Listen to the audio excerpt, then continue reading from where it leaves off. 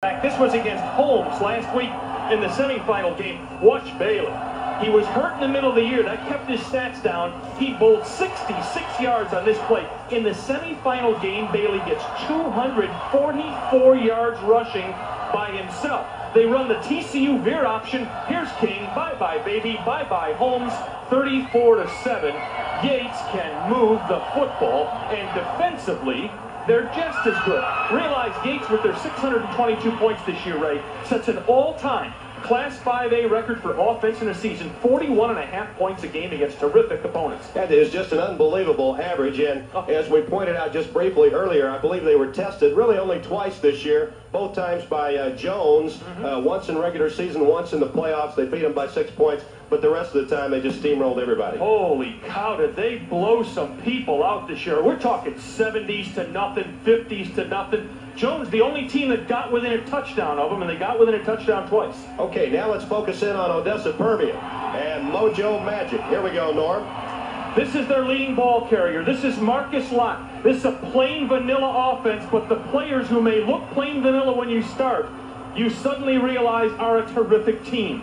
Here is Woody Bryant, hurt in the middle of the year with a sternum injury, causing this 4 games. He's their second leading rusher. If Bryant were well, he probably would have been their leading rusher. They throw the ball about 1/3 of the time. Here's Harrington to their best receiver. In fact, about the only one that threatens you, Greg Anderson. But what a player he is. 65 catches this year.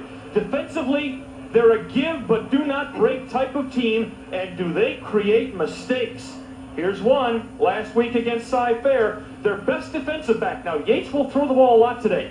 Yates might want to avoid Robert Williams in the defensive secondary. He's got 9 steals. He is a major college player who will probably be on a lot of recruiters' lists at the end of this season, right? Okay, we also have sideline reporters working with us today. It'll be Tony Theriot, who will be working the Yates sideline, and Jay Hendricks for Odessa Permian. Let's go down to the sidelines now and check in with our men down there. Okay, down on this end of the this sideline, gentlemen, we do have a game of contrast, like you said. A loosey-goosey kind of ball club. Yates is wide open. Yates is wide open. They came out here yesterday afternoon to practice, sat on the 50-yard line, talked to Coach Booker for a little bit. Somebody said, Coach, I'm hungry. They went and ate. They didn't practice. I think they probably think they're already prepared. Over on the other sideline, though, Permian really prepared. Jay? I tell you what, indeed you say it, Permian is a little more tradition, a little more oriented. You know, you can tell they've been in here. The experience shows. They come up for their pregame yesterday. They spend a good, hard time out here practicing, running their plays, not only first-team offense, but second-team offense. You're talking about a team that flew in 3 planes, 7 buses. People came down 2 days early. They're all prepared. Permian tradition, just a team that wants to come in here and win, and they're going to play hard. You can guarantee it's going to be a good, hard football game. Back up to you guys. All right, thanks, fellas. We'll be checking in with them periodically throughout the football game. We're still about 8 or 9 minutes away from kickoff. We'll be having the national anthem coming up in a moment. Before we take the quick break, Norm, any prediction from you on who's going to win this thing? First score is very important. Very important. Yates is a club that when they get ahead of you, they just really get on top of you, and if they get their confidence flowing, they tend to blow you out. Permian is very small. I mean, their offensive line gives away 40 pounds per man to Yates. But they've given away that kind of weight all year. Permian's a tradition. Dig down, control the ball, don't make any mistakes. If Yates makes mistakes early and it shakes their confidence a little, that could be the key. I think for Yates, who is expected to win this game because of their ability, it's important they come out and show their ability early. Permian, which wins it on tradition, wants to hang in, hang in, hang in. I can't tell you the number of important games Permian's won in the last 5 minutes. In the tradition of that school, they win the last 5 minutes of football games. It is very important for Yates that they come out and show Permian that they have the ability to play with them, and that's just the opposite of what people are saying. It is Yates, I think, that must prove something to themselves, Ray, because they've had trouble in the big games. They've lost 3 times in the semis and once in the finals in the last 4 years. Regardless of what they say, that, golly, that doesn't bother us, you've got to start wondering about yourself, don't you? Well, and last week, even though they beat Holmes 34-7, they had 5 personal foul penalties. Now, they got away with it last week, but I do not think that they can have that sort of thing happen against Odessa Permian. Give you a feeling for the difference in tradition. In the last 90 games, this is the 3rd time Yates has played out of the city of Houston. For Permian, this is the 9th time they've played in Texas Stadium.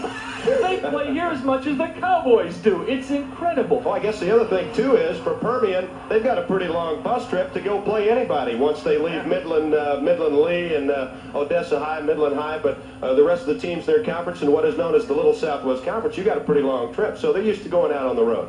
We need to take a break here. Let's have a word from our local stations, and we'll come back with a kickoff of today's championship game in a minute.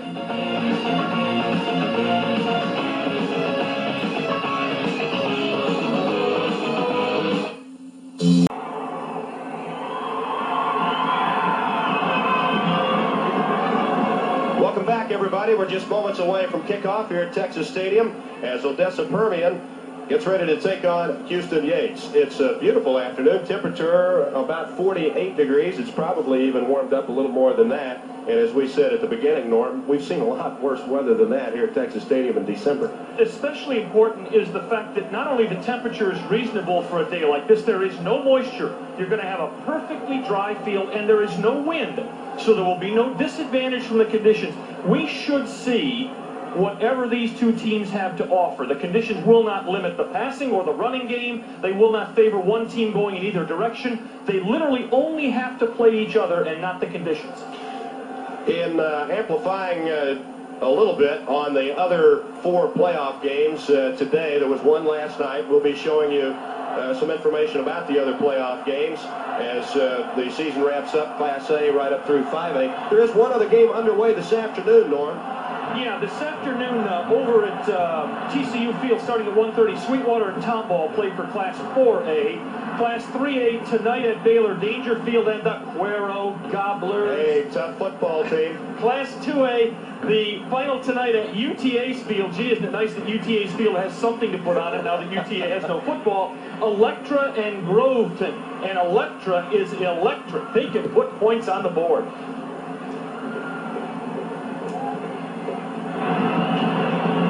We also hope that many of you got an opportunity to see the special around the state. I know some of the TV stations carried it on the state band championships that were held recently at Memorial Stadium in Austin. Norm, I had an opportunity to be involved in that project, and what an exciting thing. There were over 30,000 people in the rain at Austin Memorial Stadium to see the state high school band championships as champions were crowned in all 5 classifications. Let me ask you only one thing about that event. Have you ever seen more color any place in your life? No, definitely not. I'm telling you, Leroy Neiman would go nuts watching the band competition. This is a team at Odessa Permian that is outrageous in their almost arrogance of winning football, and I mean that very positively. Their high school fight song is the Hawaii 5-0. You have to go 5-0 to win the state title in the playoffs. These people just build their whole life around this club winning the state championship. It's outrageous. They've won 3. They've tied for another. They are the defending champions. They tied Beaumont French last year. They lost another handful of state titles, 4 others. This team is always there. Yates has been always there in the 80s. We've got 2 spectacular coaches, and the team coming on the field right now has a marvelous offensive football team. The Yates team averages over 400 yards a game. They average over 41 points a game.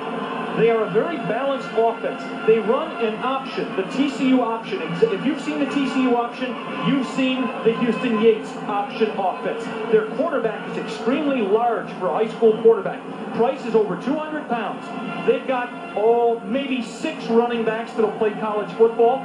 The starters are Bailey, Johnny Bailey, who gained 1,500 yards as a sophomore, was hurt as a junior, hurt some this year as a senior, but he's piled up over 1,000 yards. Lawrence King, the other running back, excellent player. Wide receiver Quentin Smith has caught almost 1,000 yards of passes this year. This team will do everything. Well-balanced, offense and defense, very large. To stop them, Permian very small defensively. That's right. But extraordinarily disciplined. When Coach John Wilkins' defense says player A, be at spot B, they're there. As you can see, the Yates Lions are designated the home team today, wearing their red jerseys, gold trousers, white helmets. And Norm, in keeping with what you were saying about the Permian tradition, the Permian people were a little bit upset, or some of them were, because they can't wear their black home jerseys today. They love to wear black. They got to wear the road outfits this afternoon, but that just goes to show you how strong the tradition is there. It's all tradition. It is not talent. Believe me, it is not talent. Please, those of you who are on the Odessa Permian side of the ball today, don't take this as an offense, okay? They'll say, what do you mean we don't have talent? Odessa Permian gets more out of some than anybody in this state. You're going to see a high school football team in the championships today with an offensive line that averages 178 pounds. This is a team, and I say this again in all positiveness, this is a team of cockroaches. Odessa Permian, just like a cockroach. A, they're always around. B, they're small. They're feisty. You look at them, and they always look like there's more than 11 of them on the field. It's not so much what they do to you, it's what they foul up like a cockroach. And just like a cockroach, you can drive them out of your kitchen. But then they set up in your bedroom. You drive them out of your bedroom, they set up in your dining room. They will get here and play 48 minutes of football, and you aren't going to get rid of them. The Permian football team, too, in spite of the fact that they have the great tradition, Permian is not an old school. The school opened its doors in 1959. They won their first state championship 20 years ago in 1965. In fact, they recently had a 20-year reunion for that first championship team. So they're not an old school. But if you look at the last 25 years, they have been, more than any other team in Texas, the dominant squad in the highest classification. You talk about an outrageous statistic. This school has been open now 27 years. In the first 6 years of their existence, Odessa Permian lost 26 games. In the last 21 years of football at Odessa Permian, they have lost 26 games. 3 games in the 80s. You will identify the young man in the wheelchair. Yes, Kevin Wilson is the young man in the wheelchair. An Odessa Permian captain. He was seriously injured in an automobile accident after a playoff game against El Paso about 3 or 4 weeks ago. He just got out of the hospital. The players have, since his injury, they put little tape, 75 was his number, little 75s on the back of their helmet, and he is certainly an inspiration for them today. The injury occurred when he was hit, the car he was riding in, he was hit from behind by a drunk driver, dislocated hip, crushed pelvis, major surgery, out of the hospital to be here. Yet another one of the inspirational and motivational factors for Odessa. Okay, let's go down to the field for the national anthem.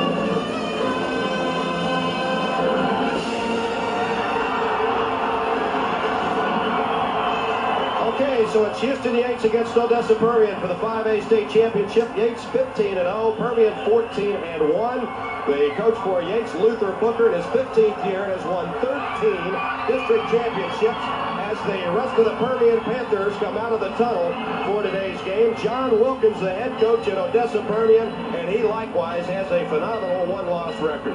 Booker 137, 31-6 in 15 years there. John Wilkins came to Permian the same year, but didn't become the head coach until 2 years later, 73. He is 148, 15-6. Two of the best high school football coaches in the country. Yates this year has 15 wins and no losses, as you said, Ray. 11 of the 15 wins by 26 or more points. This club hardly even gets tested, it seems. Okay, in the 3 deep for the Houston Yates squad, Richard Wilhite will be on the right side up there at the upper left-hand corner of your screen. Down on the near side will be number 21, Gary Williams. But the man in the middle that they really want to handle the football is number 20, Johnny Bailey. 242 yards rushing last week in the 34-7 win over San Antonio Holmes. And folks, remember, if you generally are accustomed to watching the pro game and the college game, and you don't get out and support a local high school football team, there are a few differences in the rules, but the major thing is high school football consists of 12-minute quarters. So when Norm says, well, Yates scored 72 against somebody, they did that in a 48-minute football game. So the time can really get away from you in a hurry. Now, kicking off, by the way, for Permian when they get ready to get it underway will be number 65, Steve Hill. Now realize there will be nothing here today like first downs or penetrations deciding the game. It is points and points only. If it finishes in a tie, the state declares 2 That's right. reigning 5A champions, which is what we had last year. Beaumont French and Odessa Permian. Okay, Hill approaches the ball at the 40-yard line. It's a swift kick, and it will be taken by one of the up-men, number 33, Lawrence King. King is in trouble, and he has swarmed under at the 17-yard line. Good coverage by the Permian Panthers on the swift kick by Hill. The Houston Yates offense will be first on the field, and do they have some people? All right, Charlie Price, number 12, the very talented quarterback. Johnny Bailey, the breakaway threat at running back with Lawrence King, can pop them too. Quentin Smith and Robert Lampkins are deep threats, and Zeno Alexander a good target at tight end. Bailey and King each average more than 7 yards a carry in their backfield. Pure offense for the Yates Lions on first down. And the give is to Lawrence King, number 33, 917 yards rushing this year. A 3-year starter. The offensive line for Yates, the best one in there is the smallest one, Randall Moon, the center. Moore, the right tackle, is very large, 265 pounds. The rest of them in the 200 to 215 range. Second down, 7 yards to go for the Yates Lions at the 21-yard line, near the 21. And the give is to King again, and he gets some running room up to about the 29-yard line. Lawrence King picks up a first down for Yates. Blake Batt, the rover back, made the tackle for the Permian Panthers. The Permian defense, just tiny people, basically. Except for Troy Baker, he's not. He's not tiny. 235 pounds and a major college player. And Servance, the middle linebacker, you'll call his name maybe 20, 25 times today. He's a good one. And there's your secondary, Robert Williams, number 81, the big interceptor. And he should have a good game today if Permian is going to win this thing. Price is knocked down at the 31-yard line. Louis Salcido has been hurting this year with a bad back. Was questionable as a starter today, but has started, and he makes the stop. Let's go down to the sidelines quickly, Norm, to Jay on the Permian side. I want to tell you, I think you've seen something that's evident of Permian. They come off at the start on defense and start hitting you hard. Now they're going to continue to do that, and you saw that. They're big on third down on stopping drives, and I think you're going to see that. Watch for Troy Baker. Watch for Servance. Now, Troy Baker's a talker. He likes to talk the offensive line. There may be some extra hitting going on. Who knows? Back to you guys. Maybe what Jay's saying is the potential for some of those personal foul calls like Yates experienced last week when they got 5. Second down, 9 yards to go for Yates. And here is a flag. They've taken a little too much time here, I believe. delay of game is a call against Yates. And again, Norm, we don't want to belabor the fact, but Yates has had these miscues and problems in the past, but been able to overcome them with sheer talent. In games where the final score is going to be 34-7, mistakes aren't going to play a factor. You're going to win the football game. However, in a game against Odessa Permian, which figures to be close, penalties, fumbles, bad snaps, things like that are going to be a factor. And here we see Yates put into a second and long situation. They bring the tight end, Zeno Alexander, way out to the near side. Quentin Smith in the flanker position at the top of the screen. Robert Lampkins, Price back to throw. He's a good one. Overthrows, and it is almost intercepted and completed the 46-yard line. Billy Jones, number 12, covering defensively for Permian, but the pass was overthrown, Norm. Price has an excellent arm. He is large for an option quarterback. Usually you think of option quarterbacks in high school as being little people. Price has a big arm, and he airmailed this ball at least 10 yards long. In fact, could have pretty easily been intercepted had the Permian player recognized the flight of the ball before he came off the receiver. Let's see what Price does on third down. 13 yards to go. Ball at the 26. Just underway here at Texas Stadium. The third down play, and the rush is on, and there's great coverage in the secondary. Price lobs it upfield, incomplete. He was nearly sacked down at the 12-yard line, but with excellent athletic ability, managed to get the pass away. Troy Baker, the big defensive end, number 82, was the man applying the pressure. Major positive possession for Odessa Permian. Yates has come out and jumped on people this year, and as you can see, Yates may be bigger, but Permian's definitely quicker in the line. Give a star to Price there. He avoided about a 14-yard loss by getting rid of that ball. James Christian the punt, and it's not a very good one. It's very high, and Anderson will let the ball bounce. It takes a Houston Yates roll and will go out of bounds at the 34-yard line, where the Odessa Permian Panthers will get it offensively for the first time this afternoon. When you're going to see the Odessa offense, you're going to say to yourself, my Lord in heaven, how do they run the football? Their quarterback, Harrington, whom you see talking to John Wilkins, does not scramble. He doesn't have 100 yards rushing this year. They do not have speed on the backs. I mean, Bryant, Lott, and Sidenon, you're going to see good players. Anderson is the only wide receiver who averages a catch a game, and yet they get 33 points a game from their wing team. And Jason Harrington, the quarterback, will look for Anderson a lot. Wing back to the left side. Two tight ends. First down carry, not much there, to the 36-yard line, and that is about all. Melvin Foster, the big middle linebacker for Houston Yates, making the stop on the first down carry by Marcus Lott, leading rusher for Odessa Permian, 1,171 yards on the season. The offensive line for Permian looks like a team of football managers. These people average 178 pounds. Don't judge them on that. They can play football. Second down, 9 yards to go at the 36-yard line of Permian. Lauterbach is split out at the bottom of your screen. Now he goes in motion. And Anderson at the top.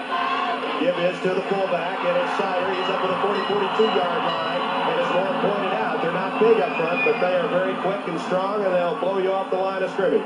Maurice Hobson, the left defensive tackle, 225 junior, made the tackle. As you watch the defensive line here, a 4-3 alignment for Yates. They play it pretty well straight. You see Hudson? He's the only junior that starts on this team. They start 21 seniors in the offense and defense, and that one junior. This is a very good football team full of very talented major college prospects. Big third down and 4 play at the 42-yard line for Permian. Harrington looking to throw. He is in trouble. He's sacked at the 35-yard line. Never got a chance to set up.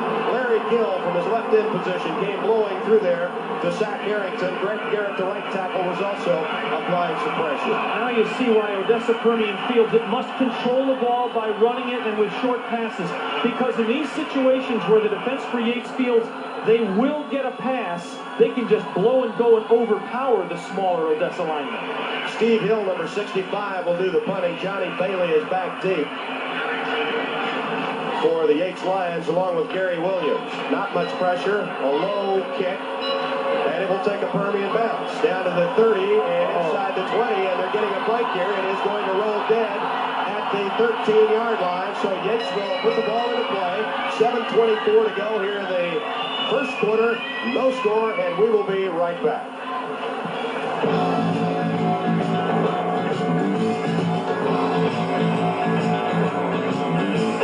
Possession. Dangerous dangerous spot for Yates. They tend to handle the ball a little loosey-goosey in the option. A mistake here is something they must avoid. First down play, it's Johnny Bailey, and Bailey bounces off a would-be tackler up to the 20-yard line. What an exciting little player. Johnny Bailey, 1,500 yards rushing last year, hurt part of this season. As we told you, had the big game last week against San Antonio Holmes. Here's another look. This is the TCU option. Wide splits by Yates, trying to spread out the small Odessa defense. Quite frankly, if they can get Bailey one-on-one with almost anybody, they feel it's a big play chance for them. He picked up almost 8 yards. Second down carry. Bailey again. This time not much there. He will not have a first down. He penetrates the 20-yard line. As you get a look from behind the Odessa Permian bench, I would say that in the battle of the fans this afternoon, Permian is the winner. They're on the home side, or on the visitor's side, and that's where the broadcast booth is located. But as we look down below, the near side where we are is just about full in the lower deck. Third down, 1 yard to go for Houston Yates. He got the first down. It's Lawrence King, the other member of that running back tandem. Tackle made by Danny Servants, a middle linebacker, 184-pound senior defensive star for the Panthers. If we could stay on the Odessa Permian defensive unit for a minute, you see 62 right in the middle of your screen? Jerry LeClaire. Would you believe a 161-pound defensive lineman? We're not lying. First down, Yates. Here's the option play. Pitch back to Johnny Bailey. And Bailey gets outside, up the sidelines, and out of bounds at the 37-yard line. I believe he's got a first down. Blake Batt, the rover back, came over on the left side to bump him out. Oh, but is Johnny Bailey exciting? This was a dangerous play. Bailey barely caught the pitch from Price on the play. You'll see the pitch is high. Watch the play Bailey makes to catch it. That could have been bouncing at his own 20. Then he gets around. Now, who hits who here? I get a feeling Bailey dished out more damage than the tackler did. Tell you what, Jesse Spruill, the left tackle, ran a long ways to get over there and make contact, too. The option again, this time it is Lawrence King, and King is racked up at the 40. Gets maybe to the 41-yard line. Jerry LeClaire and Darren Allman, the safety man. Allman, a 166-pound junior, up to make the stop, pick up a 3. It looks now like Yates is starting to move the football. Yes. Again, Permian bases their defense on doing this. They will give a little, but they'll make you run a lot of plays. They pride themselves on not giving up the huge play, and that's what Yates has lived on this year. From the 41-yard line, Price looking to throw, gets the pass away. It is incomplete. It could have been intercepted down at the 45-yard line. Almost picked off by the Permian Panthers. Jesse Spruill was all over the quarterback, Price. Let's go down quickly to Jay Hendricks on the sidelines. I want to tell you, you've seen Yates run the pitch a couple of times now. Permian has had success in defensing the pitch. Most teams have turned the ball over. That may be a big key. So far, they've done well, as does Yates. But if they could turn the ball over, Permian is well on picking up the ball and putting it toward their half. So we'll wait and see. Back to you guys. Let me point out, Ray, they've stopped the pitch in West Texas. They've never seen running backs like this. That's true. It was Blake Batt who almost had the interception a while ago. Nickel defense in the game now for Permian, anticipating the throw on third down, and the Yates Lions will not pick up the 1st and 10. Tackle made at the 43-yard line by a bunch of swarming white shirts. Looks like leading the way, Jerry LeClaire, Billy Jones from the left corner spot, and Patrick Wilson also in there, Norm. Again, notice the defense for Permian. They feel they get so many people to the ball that if they simply prevent you from hitting them big, that sooner or later they'll make a play like this and stop your drive. That's what's kept him in football now for 25 years at Permian. Jay Hunt, very high. Anderson, fair catch at the 17-yard line. 4 minutes, 34 seconds remaining in the first quarter. No score. Houston Yates and Odessa Permian playing for the state 5A championship. The Odessa offense that comes on the field is a wing tee. Hey, nobody runs the wing tee anymore. Nobody drives an Edsel anymore. but John Wilkins makes it work. It's a very plain offense, but it runs on execution, not on splash and dash. One thing, they don't feel they can run this team from Yates consistently, so they will try to do some strange things. Play action, things like that on first down. Okay, let's pause for a moment here at Texas Stadium in Irving. No score, Odessa Permian and Houston Yates. We'll be right back after these, which yardage picked up, so they're facing a 3rd down and 4 at the 24-yard line there into the field. Important that Permian start establishing the fact they can move the ball a little bit on the Yates defense. By the way, Yates offense gets a lot of notice. Yates defense committed only 77 points in 15 games. Quarterback Jason Harrington, 3rd down, 4 yards to go.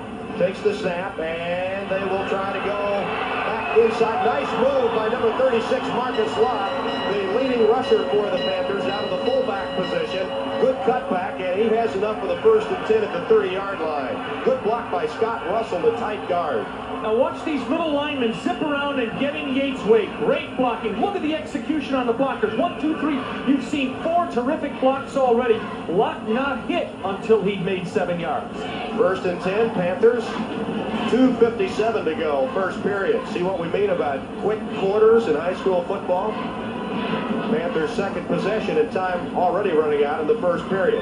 They'll run it up the right side this time. Mark Sider, and he's got some room up to the 40-yard line, just shy of the 40, and now Permian's offensive line opening up some holes for the backs. Again, when you watch this team, you say to yourself, my Lord, how can't they figure out how to stop these little people? But nobody has this year. They don't get outside much. They have no power players. They have no speed players. They have one terribly gifted wide receiver, but they have not lost in 31 straight games. 2nd down, short yardage. Wonder if they might gamble here and look for Anderson. He's the big play threat.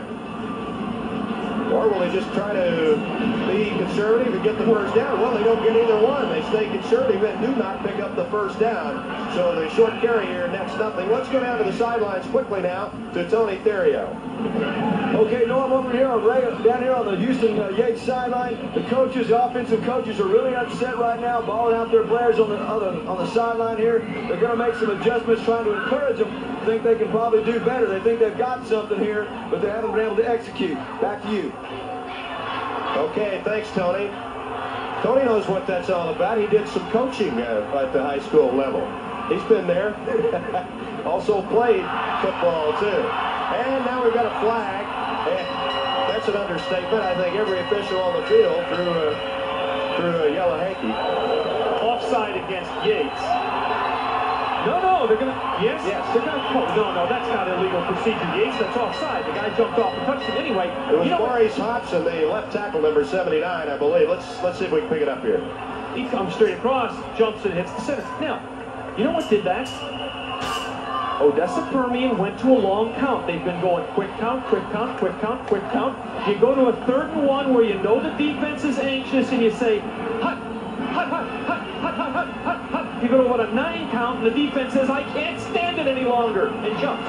Permian with good field position at the 45-yard line. Harrington, play action fake. He's going to look for Anderson, and he is tackled at the 43-yard line. Anderson was going deep downfield, but again, Norm, great pressure applied by the Yates defense, led by Kenneth Payne, the weak side linebacker. He wanted Anderson down the left side. Give some credit to Reginald Braggs, senior right cornerback, and the safeties Eaglin and Moore. By the way, Eaglin, number 1, has tremendous range, a major college prospect. They had Anderson doubled up, and Harrington had no place to go with the ball. Lauderback splits at the top in the slot. Now he's in motion.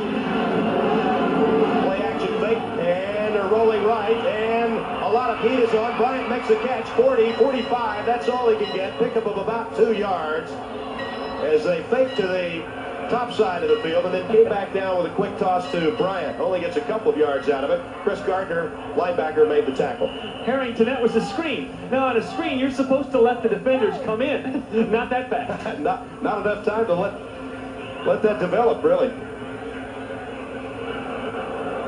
Got an injured player for Odessa Permian, and it's number 77, Greg DeMarco, the tight tackle, 194-pound senior.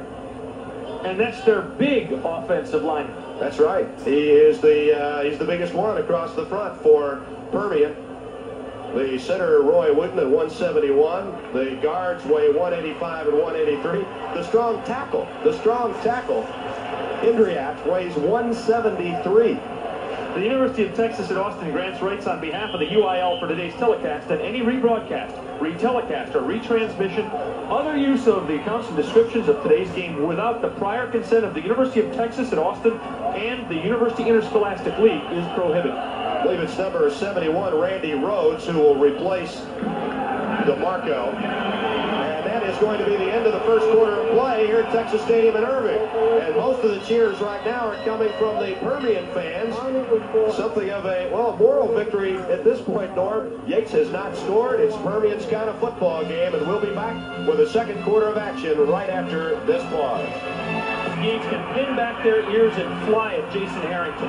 Sider and Bryant, the setbacks. That's Lauterbach coming in motion. Harrington back to rushes on. He's sacked at the 36-yard line. That's the third time in the football game they've gotten to him. James Good, who blew through there to make the sack on the quarterback. Now let's go down to Jay Hendricks for an injury report. Jay?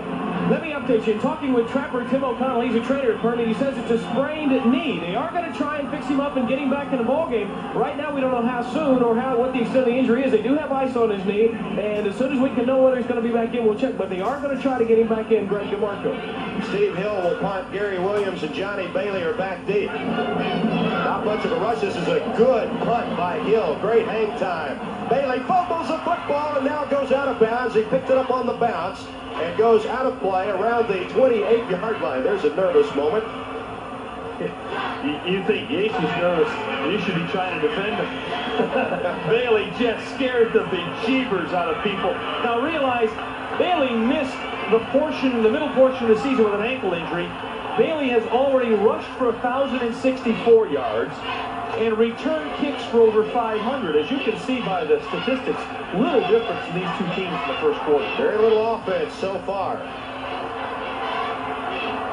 Just underway, second quarter, no score in the football game. Johnny Bailey, he's a game breaker, 40, 50, they got the angle on him, and Servants finally runs him out of bounds near the 39-yard line of the Panthers. And Bailey finally cracks one. Robert Williams, the right corner, came across the field, got the angle along with Servants.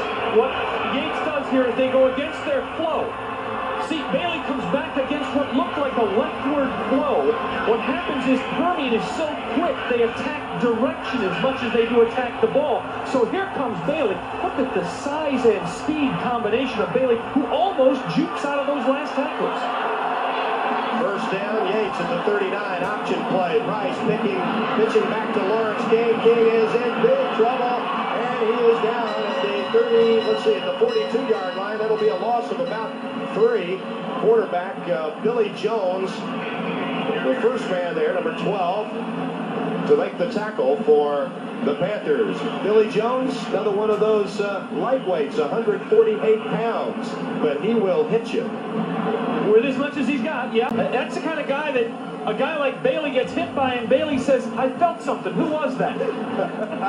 But, Joe, you have to admire both sides, the athleticism on Yates and the fanatical desire on Permian. Let's see what kind of pass rush they can come up with. Permian.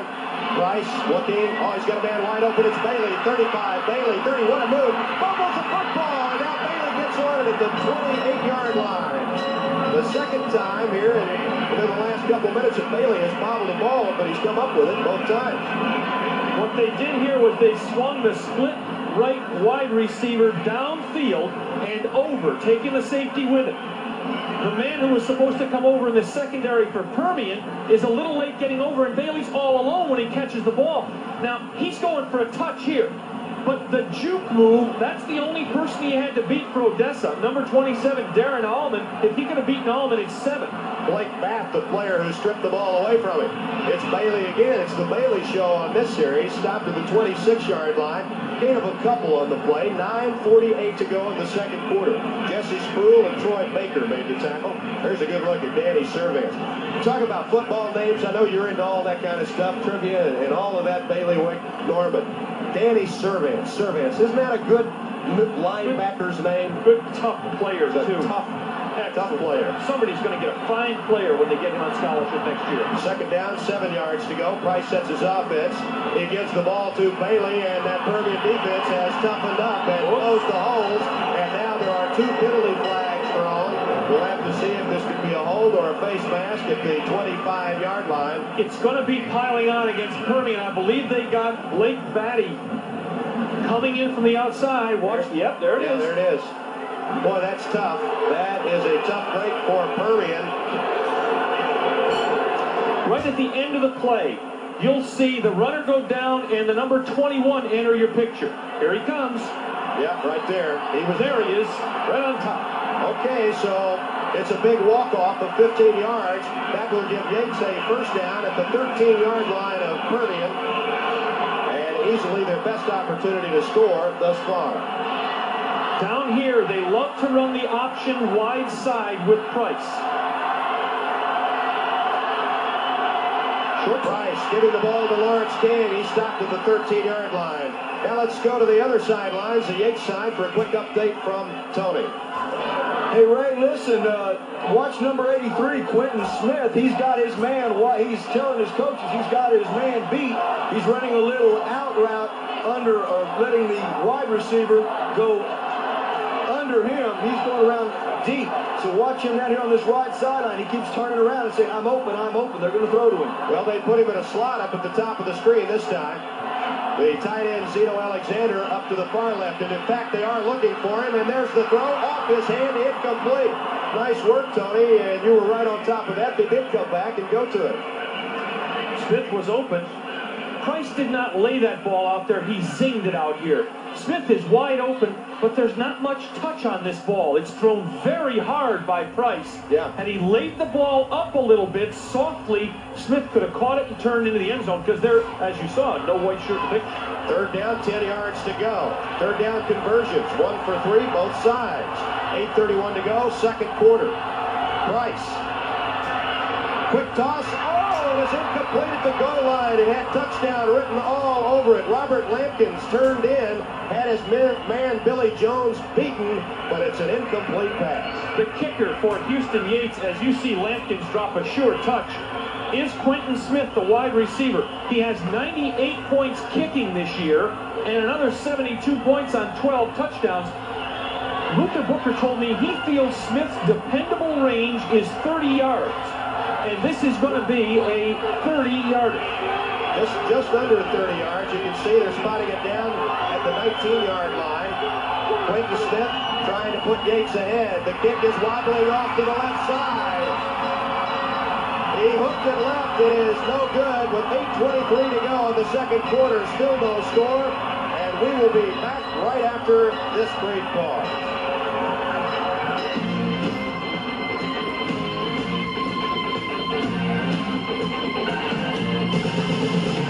Sideline reporters Jay Hendricks and Tony Theriot. Delighted to have you with us on this holiday afternoon. Anderson, the lone wide receiver, splits out on the near side. First down play for Permian. It's Bryant, number 18, a young man who missed several games with a sternum injury. Gets it up to the 22-yard line. Larry Gill makes the tackle. Let's go down to Jay Hendricks now for another update. Jay? Let's talk about Woody Bryant. He's the place kicker for Permian. Now, last week he had trouble. He missed 3 field goals.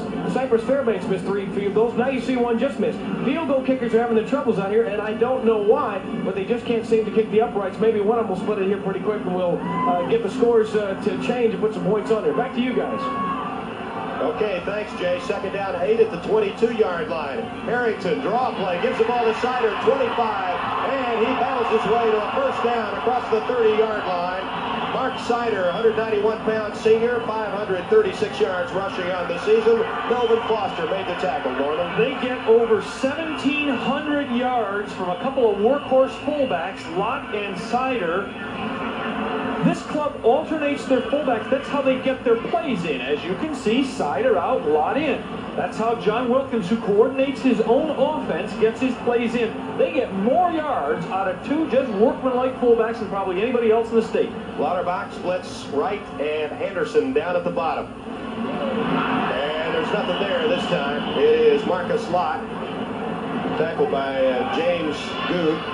225-pound senior, 6'4", at least 10 blue-chip players, college prospects, major college prospects, on the Yates football squad. Yates, by the way, Yates has turned out people like Dexter Manley, now That's right. Elvis Toast Patterson, the starting cornerback for the Giants, Reggie Phillips, the SMU defensive back, that is now with the Chicago Bears, and they've got another bunch of them on this club. Second down, long yardage at the 27. Harrington, draw play again.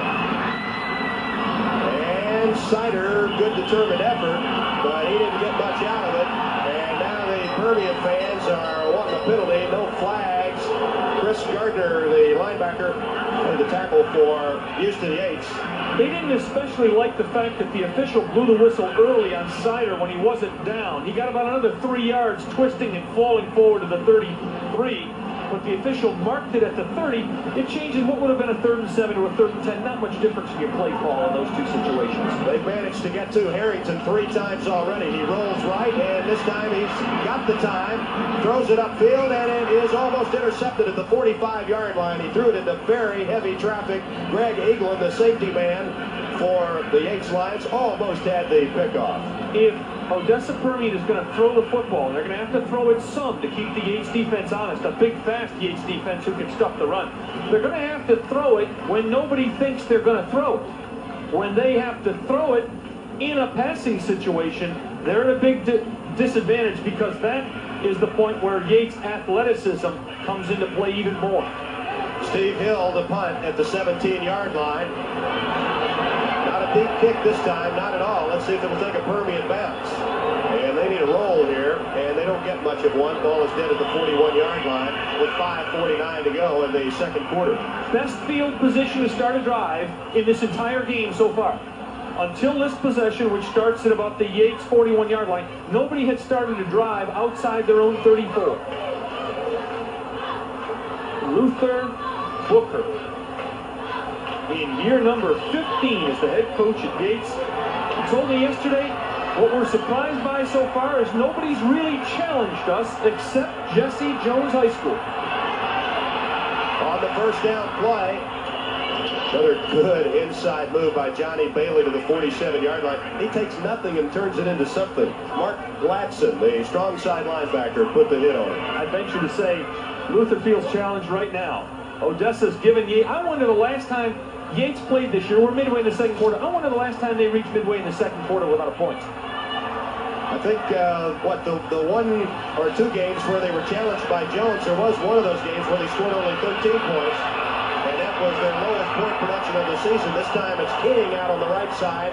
Jesse Spruill over there for the Permian Panthers to make the tackle, 211-pound senior. It's going to bring up 3rd down and 1. The ball just inside Permian's into the 8 passes against Holmes for 214 yards, 26.7 yards of completion, and so far all we've really seen is a lot of the dump-off variety passes. And neither team having any luck with 3rd down conversions. Johnny Bailey, first down to the 40-yard line of Permian, and he is far and away the leading rusher in the ball game for both sides. Blake Batt, the rover, made the tackle.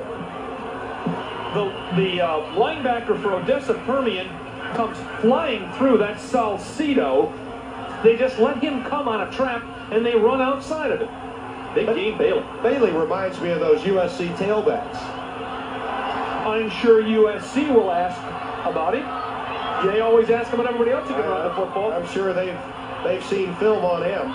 Lawrence King takes it back to the inside down to about the 37-yard line. The defensive end, Troy Baker, came up with a stop, been in on a lot of defensive tackles so far here in the first half of play.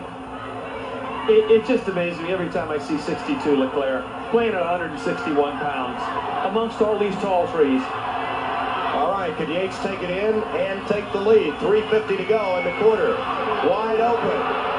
Smith, 25-20, out of bounds at the 13-yard line.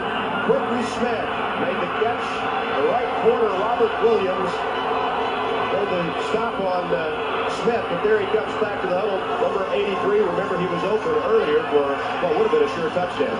And this tackle here, something Permian seldom does, really is going to come back to haunt him.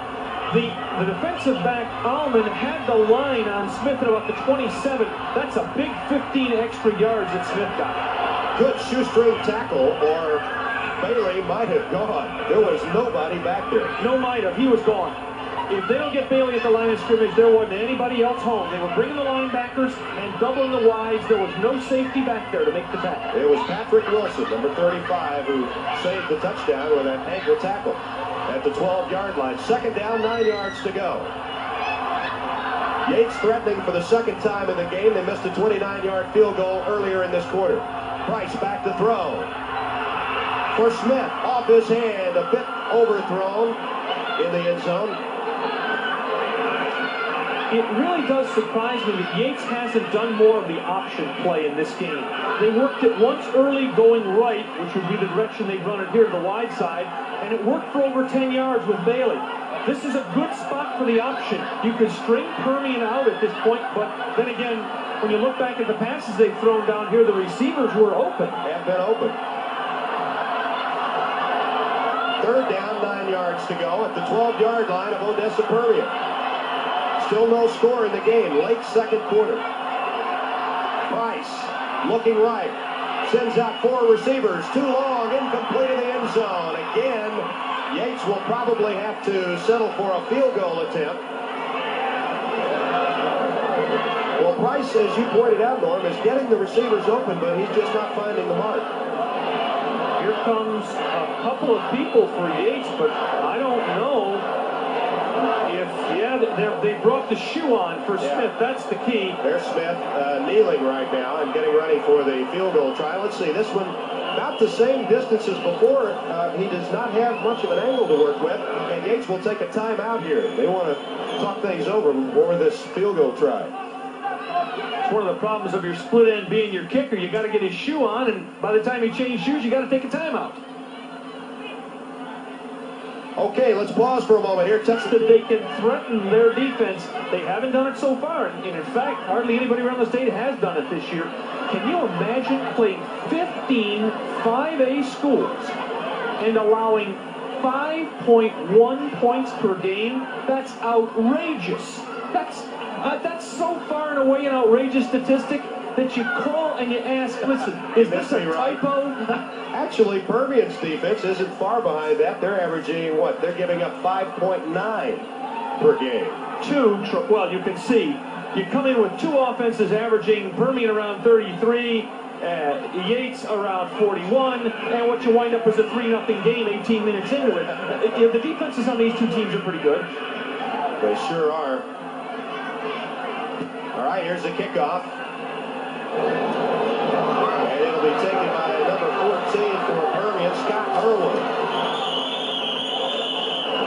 Irwin back to the 27, maybe the 28-yard line. Now let's see if Permian opens it up here on first down. If they're going to open it up, the one player to open up their offense is the wide receiver, Greg Anderson. He caught 65 balls this year. He caught 70 last year. Another bit of warning here.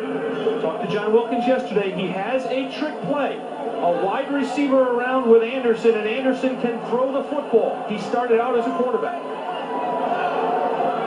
Ooh, see a little change in lineup already. Double wide receivers right for Permian.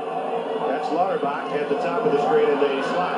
But they were given instead to Marcus Lott. And with Yates softening up defensively a little bit to look out for the pass, Permian picks up some yardage, but there is a flag down back near the line of scrimmage, and the Panthers are already backing up, and here's the indication holding against Odessa Permian. Ooh, tough penalty here to take. Now, you've got some decisions to make philosophically if you're Permian. It's first down, you're back in your own territory, first and long, there's only 2:50 to go on the clock. Permian would probably just as soon get this half over with and be down 3-0 from this spot on the field. They're going to get the ball to start the second half. Don't expect Permian, which lives on being smart, not on being big and tough. Don't expect them to do anything stupid here. It would really surprise me if Permian didn't simply run the ball 3 times here, grind this clock down under a minute, and say, hey, take it back, let's get this half over with. First down, 20 yards to go, and they do keep it on the ground. Sider on the draw play, and he loses another couple of yards. Maurice Hobson, the 225-pound left tackle, with a big hit. And that's exactly what Permian is doing, Norm. 2:17, 2:16. Yates still has 2 timeouts left. Permian has not used one in the first half. Imagine the status of Maurice Hobson when he comes back next year to Yates. He's the only returning starter. 21 other guys, the other 10 guys you see on defense, and all 11 offensive players, all graduate. If he's not named a team captain, he'll be upset. Second down and long. Again, it's on the ground. Bryant wrapped up just as he gets the handoff near the 14-yard line. Chris Gardner and Greg Garrett with some sure-handed tackling on Bryant at the 14, and Permian is going backwards. And now Yates is going to take a timeout, and that's a smart move on the Houston School's part with 1:39 to go in the second quarter. They want to get the ball back. This is senior defensive tackle Garrett. Gets hit and then bumped by 2 other people, sheds everything, and gets right in on the ball carrier. You know, Garrett's an example of a kid who may not get a major college offer, but he'll go someplace and play. Just about everybody you see on the field from Yates today will play somewhere next year. That's unlike Odessa. Please, nothing against these people, but there aren't a lot of people breaking down the doors of a 161-pound defensive lineman. As opposed to Yates, there are some marvelous athletes here, but you're seeing the 2 types of football teams that Texas produces. Inner city, struggle financially, great athletes against suburban, money, well-coached, tremendous discipline, wonderful facilities. And funny, isn't it, how often, Ray, the final game matches teams like this? Well, I must admit, Norm, I've never heard Odessa described as suburban, but Dallas-Fort Worth is getting bigger all the time, though, so maybe... They'll be outside of that. Or they're going toward El Paso. Third down and 24 yards to go, and the ball is in the air, incomplete at the 20-yard line. It was tipped and very nearly picked off by the Yates Lions. Number 63, Kenneth Payne, almost got the deflection. Oh, mistake here. Mistake here by Yates. I mean a major mistake by Yates. You're going to see Louderback make a great play here for Permian. Watch him come in after this play and stop the clock ever with the timeout for the rest of the session. Hill at the 3-yard line. He needs a good kick. He is now angling left, and it takes a Yates bounce, and Permian downs the ball at the 38-yard line. The ball was punched back in the other end of the field, but it was touched by an Odessa Permian player at the 38-yard line. Here, one more thing that worked slightly against Yates there. That ball, once it's just tapped, can be picked up still by the receiving team and run. The fact that it was not picked up and was allowed to roll dead, look at the amount of time went off the clock. 15 seconds for the punt. So 1:17 to go second quarter, but nevertheless, Yates has great field position at the 38-yard line of Odessa Permian. They have moved the ball extremely well on their last 2 possessions, missing a 29-yard field goal the first time down there and connecting on a 29-yarder the second time. 3-0 score. Price, near side, caught by Lawrence King. He's down to the 27-yard line. And as you pointed out, Ray, the stoppage of the clock to move the chains gives Yates a chance to organize their offense. Now look at Price taking advantage of the stoppage. He's hollering out his signals. Everybody knows the play. And now the clock will move again. 1:07 to go in the quarter. Price, lots of time. Goes to the end zone. Does he know Alexander? Great catch, touchdown by the rangy tight end for the Houston Yates Lions. That'll be a 27-yard touchdown toss. Price had all the time in the world to get the pass away. Robert Williams was trying to cover back there. In fact, they had double coverage. They had the nickel defense in there, Anderson and Williams, but Zeno Alexander, the rangy tight end who is basically interchangeable with wide receiver and tight end, was split out that time, and he comes up with a catch. The extra point by Smith. Ooh, and it's not a very good kick. Wobbles off to the right side, no good. So with 1 second to go in the first half, it's 9-0 Houston Yates. This young man, Zeno Alexander for Houston Yates, is a 6'2", 212-pound tight end, and look at the athletic ability of Alexander. That ball was nothing against Charles Place, but not exactly perfectly thrown. Alexander had to come back and catch a ball that was back over his outside shoulder while he's backpedaling with two people on him. Yates, in the last 6 minutes of the first half, has not only taken control of the game, they had that fairly much all along. They now have control of the scoreboard. If there's an area that Zeno Alexander needs to work on and show some improvement on, we were told, it's his blocking. Well, when you catch the ball like that, what difference does it make? Nobody ever rushes up after the game, throws her arm around you and kisses you and says, "Great blocking, honey." Now that catch, somebody will rush up to Zeno after the game and say, "Nice catch, Zeno." Hey, if you have... In baseball, Ray, how much did you work on your fielding as much as your hit? Nah, you worked on either one very well. Work on hit. In football, if you're a tight end, you work on catch. The kickoff by Smith. And the ball will be down at the 12-yard line. Anderson's knee was on the turf when he picked the ball up. It'll be marked at the 14-yard line, but you see the official right on top of the play. The referee picked it up, and there is Anderson, who's having a tough time so far in the game. Let's look. Oh yeah, no doubt about it. No. See, no. Well, he didn't control the ball. That's right. He did not have possession of the football. You can go down to the ground and stop the football. The rule is if you are in possession of the ball with a knee on the ground. So Anderson had a right to say he could get up there.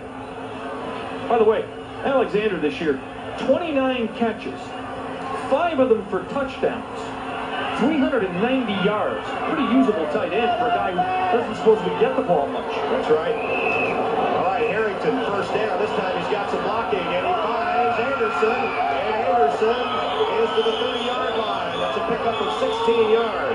Let's go down quickly to Jay Hendricks on the Permian sideline. Jay? Something you might put in your brain and think about now. In the playoffs, Permian has not been behind at any time at the half. Here it is 9-0 now. Permian hasn't seen this. They do come back the second half, though, and usually be explosive, but they have not been behind at all. And looks like they're going to try and put something down, maybe put some points on and not be behind, or at least get somewhat close before they go into the half. Back to you guys. Well, and a good point here about Permian.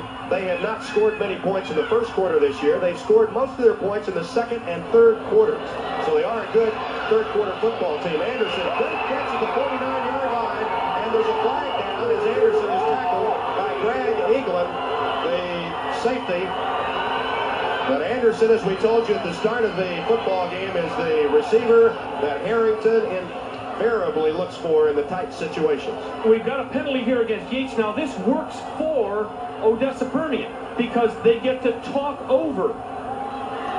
They get to talk over the situation here. Here's the wide receiver. Anderson, everybody in the world is attracted to Anderson.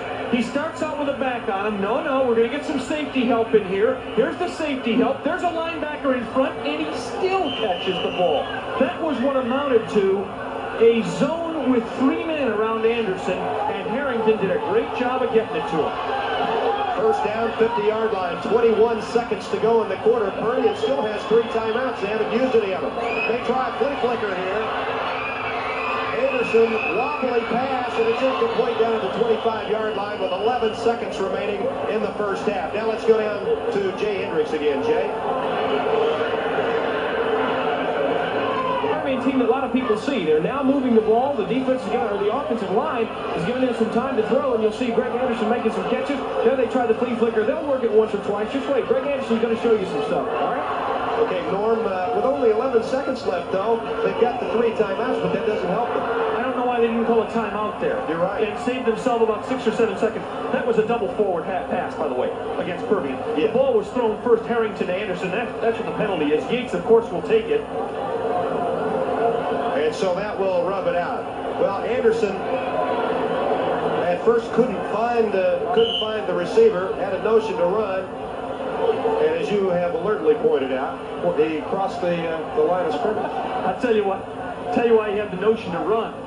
The hot breath of about 3 Yates guys on him. He said, I believe I'm going to move around here a little bit. Melvin Foster was after me. I'd throw the ball too. Anywhere. First down, 15 to go. 11 seconds remaining in the half. Harrington in trouble. Harrington will try to get out of bounds. He may not have made it. No. I believe his knee touched down before he went out of play. 2 seconds, 1 second. The clock shows no time remaining in the first half. And that will do it. So he did not get out of play.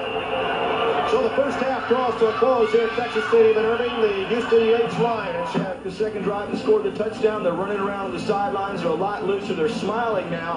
I think when they get, now that they're up, I think they come out in the second half, we can see maybe some more wide open play. Now Odessa has been giving them some problems on the offensive line. Okay, so we can look for that in the second half. Jay? I think the one thing, Tony, you got to look at, the Permian offensive line is finally starting to do its job. Give Harrington some time where he can find either Anderson or find whoever he has to throw to, maybe a few others out there. That's something they're going to have to do. Now, they usually come back in the third half and are fired up. They're going to have to do that. The crowd has not been behind them at all. That's something that they've had the past couple of weeks, and I think that's going to be a big key. This crowd will get up once the band leaves the field. They'll play 5-0. They'll get charged up. And I think you're going to see a different second half. Permian is going to have to do that, or they could be going home without that crowd. Back to you guys. Okay, thanks a lot, Jay. 9-0. Yates over Permian. Let's go down to the field and enjoy. It's not just an athletic organization. We're proud of the athletics, the girls and the boys, but we're justifiably proud of the academic progress of the students as well. Obviously, there's been a big switch toward the academic part of it as well, with the no pass, no play, and really it seems like it's over statewide that everyone's come out pretty much. The first one culminated in a missed field goal. Then they got a field goal, and as Tony told, psychological ice for Yates. As you can see, the total offense in the game, about 181 yards for Yates, and only 57 for Permian. 3-1 right now in yards for Yates. Permian really doesn't have that many when you think about it, because those two passes right at the end of the first half got them 36 of those yards. So in the first 23 minutes of the first half, Permian only had a little over 20 yards in offense in the game. Permian absolutely must come out and drive the football. Whether they get points or not is another thing, but they must give themselves the feeling they can move the ball. Okay, now let's talk about the other ball games. Gold Weight over Runge, 24-7, and that ball game was played last night at Georgetown for the Class A title. I think it should be Gold Weight, but anyway, the folks they won the title. They don't care what you call them now. Electra and Groveton tonight for the Class 2A. That's at UTA Field. In 3A, in the state of Texas today, Dangerfield and the Gobblers. I'd love to see that football game. Cuero, we talked about him earlier. I believe Arthur Whittington, who was a star at SMU and went on to play professionally, was from Cuero. They have a good football tradition, and we all know what Dangerfield's got. This is their third consecutive year in the championship game. And in the 4A, it has just started in Fort Worth at Eamon Carter Stadium. Sweetwater and Tomball are scoreless at this point in the first quarter. And we will try to get an update for you a little bit later in our telecast. Two other football games going on today. You'll want a note on the Giants lead Pittsburgh 28-10 in the third quarter. If the Giants win, they host the NFC wild card game next week. And in the Cherry Bowl, Maryland is plastering Syracuse at the half. The Lone Stars weights around 1980. Free weights, lifting weights. You know how they got them? Luther Booker in 1971, the head coach Yates, talked the athletic department into letting them have a Coca-Cola machine, just a machine to sell Cokes down in the athletic area. For 10 years, he saved the pennies in profit from each Coca-Cola sales and bought his team a set of weights. This club has no practice field. Their practice field this year was taken away because they had to put the temporary buildings to simply teach the kids on the football field.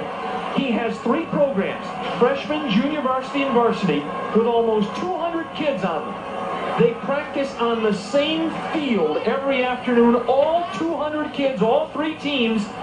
And when I say field, I mean field. Maybe some others ought to follow suit. They're doing something right. Okay, here's today's officials. Marvin Cantor is the referee. By the way, they are out of the Austin chapter. The umpire, Dennis Bowerly. The head linesman, James Wilson. The line judge, Charles Agins. And the back judge, Mike Wetzel. You bought your clothes from James Wilson, didn't you? Just wondering. You know, quickly, we should say something about the Mojo tradition. We've gotten a glimpse of the Mojo banners 2 or 3 times in the first half. There are many stories about the origin of Mojo. There's a good shot. Now, I've gotten at least 7 or 8 stories about the origin of Mojo. At least 4 or 5 I can't repeat. And the others wouldn't make a whole lot of sense anyway. But somewhere back there, about 20 years ago, somebody came up with this, and basically the interpretation is it has something to do with mystical power. Well, if you look at their record, they've got something. It may not be mystical power, but they've got something. Well, they'll have to draw on it here in the second half, trailing 9-0. It is very important. Very important. Odessa takes this opening kickoff and moves it, flipping that coin over. If Yates can kick off, stop Odessa, and get the ball back, momentum continues in their favor. It was running their way to end the half. Anderson takes the ball at the 2-yard line, back to the 10, up to the 15, 20, and Anderson is tripped up at the 25, or he might have gotten a lot more out of the kickoff return. Last week against Cy-Fair, Permian came out to start the second half, and they put together a beautiful drive to get back in that football game. And as we said earlier, they've scored a lot of points in the third quarter this year, and the telling story, I think, is going to be here in the next 7 or 8 minutes. The telling player may be Anderson. He got loose for a couple of catches at the end of the first half. Don't be surprised if immediately Permian throws the ball trying to find Anderson again. Jason Harrington, the quarterback, as they shift the tight end to the near side. And they will run it. Bryant cannot get outside. They have not been able to do that all afternoon. Pursuing linemen and linebackers, number 66, Marvin Foster, the 220-pound senior, who brushed off the block by Scott Russell, and they bring down Bryant for no gain. Here is Melvin Foster, 220 pounds, an all-stater, tremendous range and speed, runs a 4.740, started as a sophomore against Converse Judson in that wonderful playoff game, rated by the Fort Worth Star-Telegram one of the 10 best players in the state. Second down, 10 yards to go. Harrington, play action fake. He's looking for Lauderback. Now sees Anderson over the middle. The pass is intercepted, then dropped. Now I believe that Yates will get possession of the ball. Yes, he had it loaded up, then it fell out of his hands, and Foster came up with it. And it will be Yates football at the 45-yard line. As Harrington threw into heavy traffic, there were nothing but red shirts there, and the Lions have got a great opportunity here. Odessa going to the sprint out to try to relieve the pressure a little bit. Sprinting Harrington toward the sideline to buy a little time. Good cup blocking, and Harrington, who was the receiver, Anderson, was banged around a little bit. Foster intercepted it, turned to run upfield, and then dropped it. Here come the Lions. And the throw is incomplete, intended for Lawrence King, coming out of the backfield over the middle, as the Yates Lions are going for the kill here early in the third quarter. Your Yates offensive lineup: Price, Bailey, King, Smith, Lampkins, and the touchdown scorer, Zeno Anderson, in the offensive line. They've got a Moon in the middle. Good tackles and good, quick, pretty big guards for high school, both over 200. Second down, 10 yards to go. Bailey and King, the setbacks. They give this to Bailey. He's to the 41-yard line. King's about 4 on the play. Patrick Wilson making the tackle for the Permian defense. Here is a look at the defense for Permian. Ray Brown starting in place of Louis Salcido, who has a back problem in the line for Permian. The linebacker Cervantes is the best quick people on the outside, and the defensive secondary heightened by the presence of Robert Williams. Some pressure on the Permian defense. Third down. Price wings it out. Nice diving catch by Alexander for a first down at the 29-yard line. Oh, my. That's the tight end, but it's the tight end split out here. They had the tight end away from the line. Now, again, remember the adjustment on the touchdown pass? Watch the adjustment here. A ball thrown behind him, and Alexander makes another acrobatic play. He's done that before, hasn't he? Caught a lot of those on the playground. 10:16 to go, third quarter. Here comes Bailey, 20. Bailey to the 15. And the Yates Lions are picking up big chunks of yardage. Darren Allman, the safety man, probably probably saving a touchdown there with a stop on Bailey, but it's another first down. What haven't we seen from Yates today? Turnover. I can't think of anything except mistakes. No 15-yard penalties. No fumbles lost. No interceptions. No bad snaps. The closest thing to mistakes would have been the incomplete passes there in the first half. But they corrected that too. Here comes Bailey, and he will score. He high steps his way into the end zone for the touchdown. It's a 14-yard run by Johnny Bailey.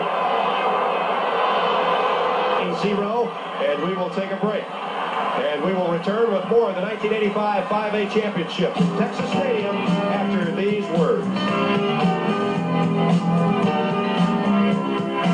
Yardage. He is now over 100 yards for the day. 11 carries, 106 yards. 1, 2, 3 missed tackles, 4 missed tackles. That's not a Permian type of tackling situation. Again, good runners will cause good tacklers to miss. So with 9:54 to go in the third period, Permian really has its back to the wall now. As Smith kicks off, line drive, and it is fumbled by Lauterbach. He picks it up at the 6, and he comes to the near side, out of bounds at the 16-yard line. So as has been the case all afternoon, Permian has just no field position at all to work with. Reginald Briggs made the tackle over there on Lauterbach, who will stay in the game at the wingback position. What usually gives you field position is the other team's mistakes. Yates has not made any mistakes. They have not punted badly, fumbled the ball, turned it over. They've done a marvelous job of sealing Permian back in their territory. Permian has not started. 21 touchdown passes on the air, but he's not had any luck throwing the ball this afternoon, nor has Permian had much success running either. Larry Gill making the tackle on the first down carry by Marcus Lott. 1,171 yards rushing coming into the game today, but the Permian offense has been stymied. You're going to see Melvin Foster shed 2 blockers, bang the runner. Foster has a phrase, Ace-say, A-C-E-S-A-Y. He hollers it after every tackle, Ace-say. Second down, 7 yards to go at the 19. Now this time it'll be Sider. Sider to the 26-yard line. Grant Eaglin up from his safety position to make the stop. You may be starting to say to yourself, gee, why doesn't Permian start throwing the ball? Well, to throw the ball, you have to establish the ability or the threat to run. When Yates started to run the ball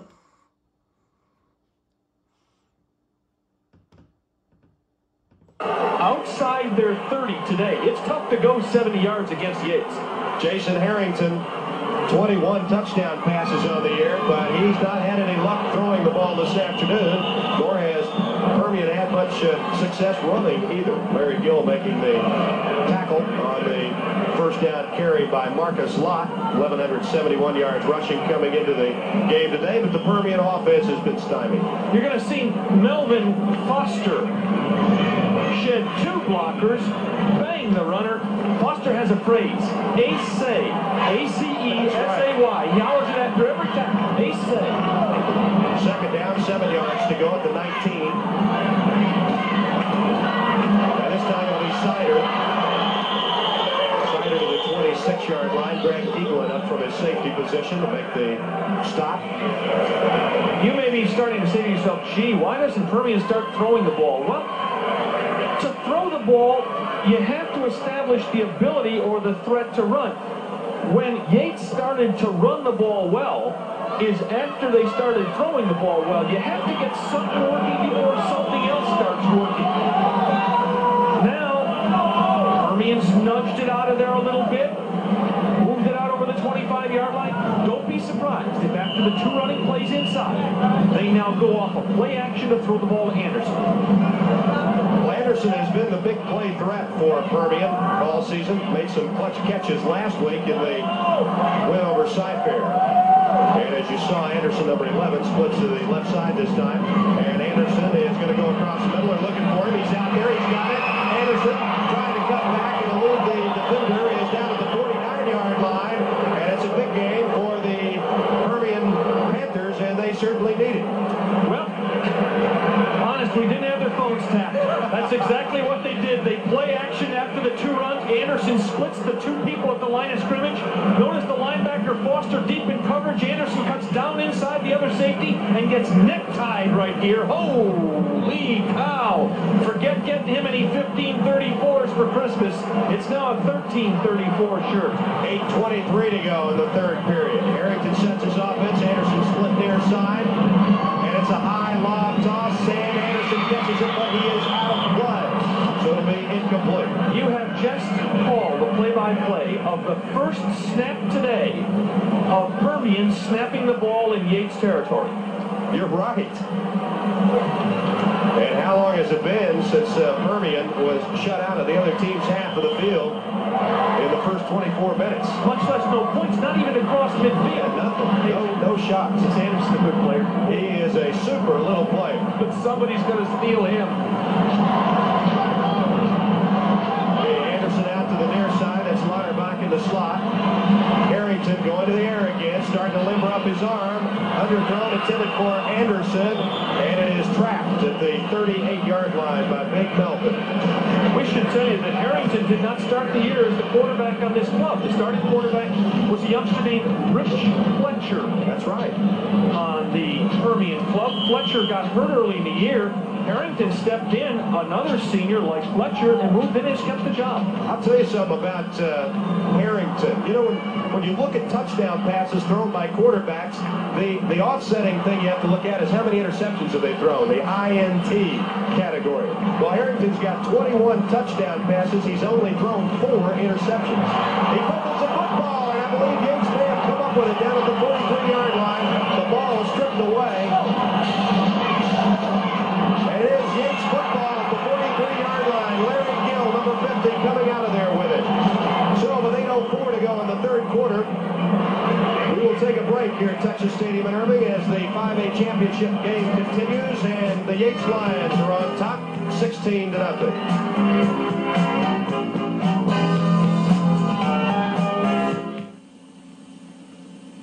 People back to their huddle. You could see the emotion in the Yates huddle. They were clapping, they were happy, they were up, they're getting the feel of this game. This club has been denied so many times.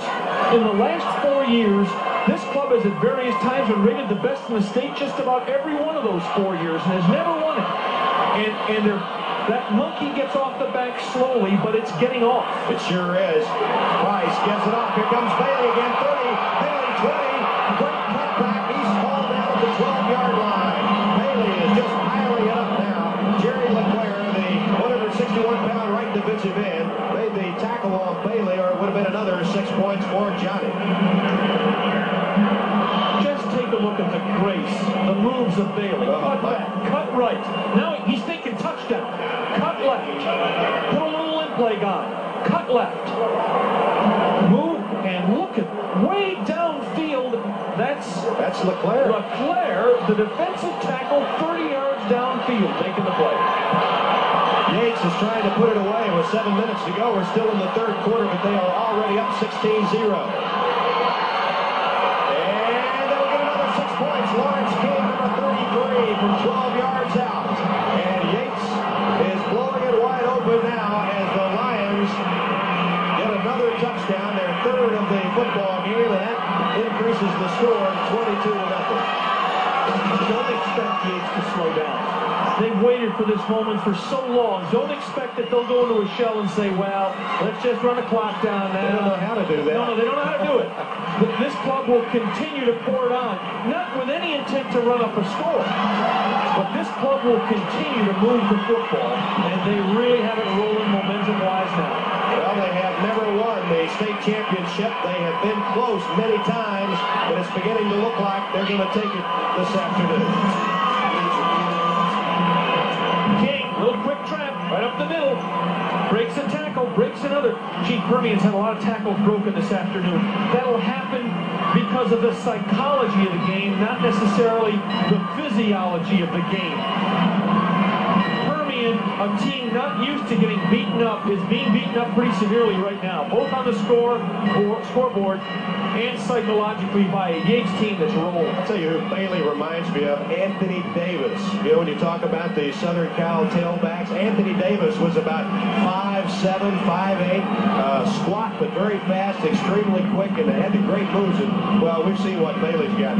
Okay, let's go down to the sidelines quickly to Jay Hendricks. Jay? I can tell you this much for sure. Permian is just not used to being down like this. They've been stunned. They've been hit hard. They've got a couple of injuries. I do know for sure that Greg DeMarco will not come back in the ballgame today. Of course, Luis Salcido is playing sore. This team is just banged up when they're not used to this happening, and I think they're down.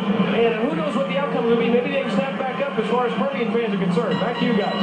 Okay, that is a good point. Permian's had a lot of injury problems this year, but they've been able to overcome them up until this game as Lauterbach returns out to the 27-yard line. And it's Byron Moore along with James Good to make the tackle for the Yates Lions. But that trend of Permian never starting outside their 30-yard line continues. Notice the scoring drives for Yates. My, it's not taking them any time at all. No, one of them took 114, one of them took 112. This club gets it rolling and just goes. Now the problem for Permian is Yates is going to ignore the run. And they'll just come flying at Jason Harrington. Well, Harrington is a 55% passer, 1,311 yards on the season, but he hasn't faced a pass rush like he's been up against today. Screen pass out on the far side to Lauterbach. Yates had it well diagnosed, and Lauterbach gets back nearly to the line of scrimmage, but we may have a face mask here as you saw the penalty flags thrown. I don't know if they're going to call face or grabbing the helmet and using it to bring them down, the edge of the helmet, but it's definitely against the defensive team of Yates for some kind of penalty, either face mask or illegal roughness. See what Marvin. There it is, face mask. It is face. Indicated by the referee. See if we can pick it up, Norm. The left hand. Right there. Yes. Oh, my. Oh, boy. Fortunate that wasn't more than a 5-yarder because he tugged the helmet. Certainly appreciate the fine job being done by our crew this afternoon. Bringing you the football game. Got to put in a good word for my friend and spotter, Les Palmer, with Money Financial Services. Les has got money? Well, let me put it this way. He brought the sack lunch for both of us today. I don't know what that really tells you, but he's got more than I've got. Harrington keeps it on the ground. Sider is hit, fumbles the ball, and Permian will retain possession at the 37-yard line. Permian's just not had. The last man getting up here is Foster. Now there's a reason he's the last man up. He leaps the guard, surrounds the carrier, knocks the ball out. Did you see the move by Foster? He never got touched. The guard tried to cut him, and Foster said, "Hey, baby, I've seen that move before." Foster's one of those kind of players, if he was down there in Class A someplace, he'd be fullback, probably on offense. Harrington to the 40. Harrington has a first down at the 41-yard line. 5:38 to go in the third quarter as the tackle is made by Maurice Hobson, number 79. Harrington goes back to the huddle. If you listen to the scouts, Foster can be anything he wants to be. I'm sure he can. Harrington, again, is not a scrambler. He's a young man that doesn't have a lot of foot speed. He is a very good, sound, accurate passer, generally in non-passing situations, but a good job of scrambling out there. First down, 41-yard line. Permian has not mounted an offensive threat today. Harrington back to throw. He's got a lot of time here. He finds Anderson, and Anderson may have another first down at the 48-yard line. I believe he does. Looks like they'll give him forward progress to the 47, and it will be another Panther first and 10. James Christie made the tackle on Anderson, number 11. Little guy weighs in at about 160, but he is cat quick. Watch the move here. Double teamed again. Anderson slides out. Now he's just looking for an open space to help Harrington out. Watch the good move of the receiver, angling back toward the football. And then the twist move, trying to get the extra yard. Anderson is listed on the roster at 160, Norm, but I don't believe he weighs that. I think he's smaller than that. Harrington rolling. He'll keep. He's a blocker. He's got some people out there. Nope, he can't get outside. Still picks up about 5 yards. Stopped at the 42-yard line. With 4:39 to go in the third quarter. And Houston Yates leading by a score of 23-0. Of course, remember, in high school football, it's a little early for us to talk about this, I know, but you do have the 2-point conversion option available to you in a high school game. And 23 points for the underdog is still 3 scores and 3 2-pointers. That's the way to think of it. And that's the only way the several thousand fans on the Permian side can look at it at this point. They've got a long way to go, though, to be in a position to win the football game, and time is against them, and so is that Houston Yates football team. Second down, 6 to go at the 43. Harrington gives to Sider. Sider looking for a block. Pretty hard running there by Sider. He's got another first down. This is Permian's deepest penetration there at the 35 of Yates. And now I wonder, as Greg England made the tackle on Sider, Norm, is Yates softening up a little bit? Are they relaxing? Well, they might be celebrating a little early. 23 is fairly safe, quite frankly, and it still looks fairly safe. But if you're Permian, well, you can't get 23 on this drive. You've got to get 6, then you got to get 2, then you got to hold, then you got to get 6, then you got to get 2. Now, anybody else in the world you think, oh, baloney. Permian never starts thinking it's going to lose. And even though they're down 23-0, they still have another quarter of football to go. Harrington is not able to get away. They had him back to 43. He managed to stumble forward to the 40 before Larry Gill made the tackle. Also there, number 51, Chris Gardner, and Melvin Foster, number 66, who is always there. You're going to see Good get down on the bottom of the pile here. He was blocked down and then got to his knee, just lurched over and got into the path of Harrington. Yates is an active, sound football team playing now with some confidence.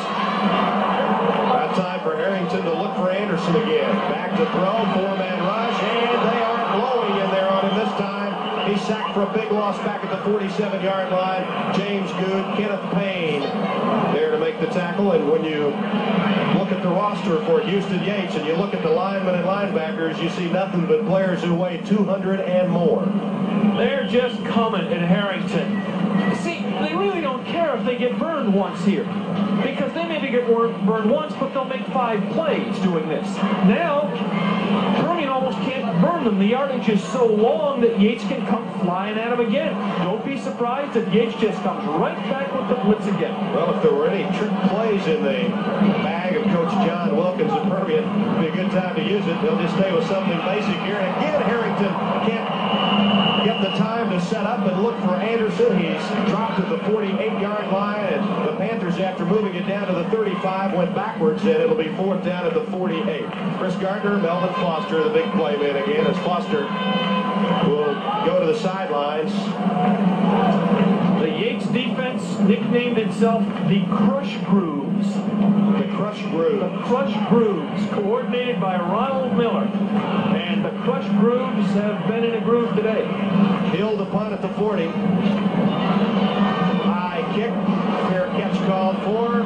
Bailey takes it at the 22-yard line. Very short kick by the Panthers with 1:22 to go in the third quarter, and Yates dominating 23-0. You're starting to get to miracle land for Odessa. That's about it at this point. They really needed to go down and score on that possession, because we're down to the final 1:22 of the third quarter, and as you said, even under the best of circumstances, they'd have to score 3 touchdowns and get the 2-point conversions to pull this thing out. Yates would have to help. And that's right. At this point, they're going to have to make some mistakes if Odessa's going to have a chance. Which they have not done today. On first down, it's Lawrence King. Good compliment to Johnny Bailey in the backfield. Bailey is the game breaker, but King can hurt you too. King, with this game, will be around 850 yards now in the season. He has 9 touchdowns. Bailey has 12 for the year. And those aren't the only 2. There are kids like Gary Williams, Crawford, Fisher, who haven't played for Yates today, who are dynamite running backs. It's just that Bailey and King are, a 1/10 of a point better. Price hands off to Bailey. Good work by the Permian defense this time. Now there's a late flag thrown. And the boos are coming from the Permian side. So they're anticipating a penalty going against the young men in the white shirts. Oh my, It's another personal foul. You know, that's the second personal foul against Permian today in the scene center for the telecast today. We mentioned the fact that last week it was Yates who got 5 personal fouls in the victory over San Antonio Holmes. But Norm, this afternoon, it's the mistakes and the penalties are going the other way. Odessa was going to have to play a mistake-free game and feast on Yates' mistakes. It has been just the other way around. Yates hasn't needed much help, basically, but they've gotten some. 1st and 10, 43-yard line, 34 seconds to go in the period. Option play. Bailey. He turns the corner. Gets about 8. They had him cut off at the pass, so to speak. It was Robert Williams, the quarterback, who came up quickly. But again, excellent sheer athletic ability by Bailey gets him almost 8 yards. You mentioned Davis as a person Bailey reminds you of. He reminds me of Reggie Dupard. Almost the identical size, 5'11 or so, 180, with that same little rolling hip move that makes so many tacklers miss. Okay, that is the end of the third quarter of play. The Panther exhorting the players out on the field to mount a comeback, and it will take a monumental comeback for Permian to catch Yates. Let's pause for these messages. Ray Gaskin, Norm Hitzkus, and our sideline reporters, Jay Hendricks and Tony Theriault. 23-0, Houston Yates leading. And after a standoff in the first quarter, Yates started to take command of the game in the second period. They led 9-0 at the half, and it's been all Yates in the second half of play. Price on the option, keeping down the 40-yard line, and he's got a first down. Let's go down to Jay Hendricks now for another report. Jay? If you can see behind me, the Permian crowd is really kind of stunned somewhat. They're not used to something like this. You see a 0 on their side, you see 23 points on the other side. You don't see that very often. This side is down somewhat, and I think that affects on the team as well. They are down, and they played a tough ball game, but they just aren't doing the things that they need to do, and that's hurt them somewhat. But they're a proud team. They'll come out of it with their heads up, but nonetheless, they have played really a good ball game. It's just tough to go against a team like Houston Yates. Back to you guys. Price throws, pass is intercepted, and Permian has needed a break. Back to the 40-yard line, Darren Allman with the interception from his safety position, and that's the first time in the ballgame that Permian has come up with a really big defensive play. Well, we talked about the fact that if there was to be a mojo miracle in this game, Yates would have to give the miracle some help. Well, here's a little help. Right into the safety's hands, Price had the receiver he thought open. What he didn't read was the safety sitting back in a double zone. The safety just playing center field against that side of the field. Now, if you're Permian, though, you've got to score, but you've got to score quickly. That's right. 11:28 left in the ball game. So Permian has it at the Yates 40-yard line. Jason Harrington, all the way at quarterback today. High lob pass looking for Anderson, and it is incomplete at the 15-yard line. And one-on-one coverage out there, and he was trying to lob it over the defensive back, James Christian's head. Anderson got a hand on it. As often as not, that's about all he needs, but this time he doesn't make the catch. Here are the stats after the third quarter. Look at the disparity in the rushing yardage in this game. Realize Permian usually gets per game 226 yards and gives up 133. Normally we would say highly unofficial stats, but Stan Hobatter's keeping the stats for us today, and he is one of the best. Take another 3 yards away from Permian on the ground, Stanley. Down to 33 yards rushing now in the game. Sider losing 3. The tackle made by Kenneth Payne. Just for the sake of it, I'm going to ask Stan the total number of running plays for Odessa in the game. The number of rushing plays for Odessa in the game. Okay, at the 43-yard line. 3rd down and 12 yards to go. And Harrington needs to connect here. Play action fake, rushes on, he's rolling right, he looks, he throws, Anderson juggling. Is it a catch? Yes, it's a catch at the 30-yard line. And that was a great effort by Anderson. He was trying to stay in bounds. Of course, in high school football, you only have to have 1 foot inbounds for it to be a legal catch. James Christian was all over him defensively. Let's have another look at this, Norm. This is a great bit of concentration by Anderson. Harrington rolls away from the blitz of Foster, but look at the play by Anderson. Now watch this. To catch the ball, he has it, and the foot was just dragging. Now he's going to be a little bit short. It sets up 4th and 1. I got the play for it. They've got the first down, yeah. Oh, the guy hadn't turned his sheet over when I saw it. I looked down and I saw 4, but it is the first down. Again, if you're Odessa, you got to crank it up and score quickly here. Don't be surprised if they go end zone from this area. What really bugs me now is I don't get to find out what the play was going to be. But maybe you can... I'd have gone play action and hoist it up 4th and a foot. First down, 30-yard line.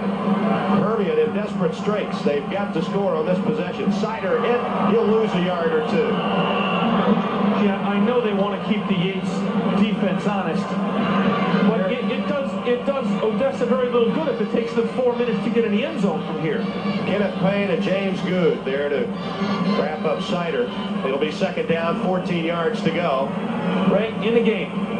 That's the 28th Odessa rushing play for 29 yards. And on the passing plays, the only thing that has really worked for them is the rollout where they can avoid that intense rush. Harrington, lost his grip on the football, and he's very lucky that it wasn't intercepted. It's going to bring up 3rd down at 14. Bit of a strange looking pass. It was hard to tell whether Anderson or Lauterbach was the intended receiver.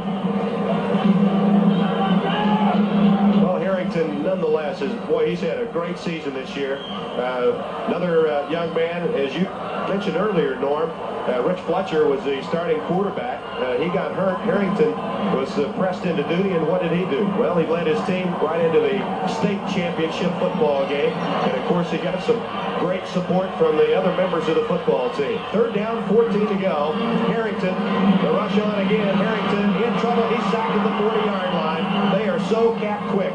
Larry Gill, 195-pound senior defensive end, there to sack Harrington. And you can bet that Harrington has not seen the kind of pass rush this year that he has seen this afternoon. Odessa has no choice here. They must go for it on 4th down. 4th and about 20 to go from the 39-yard line. 4th and 19. Yeah, no choice here with 9:30 to play and down by 23 points.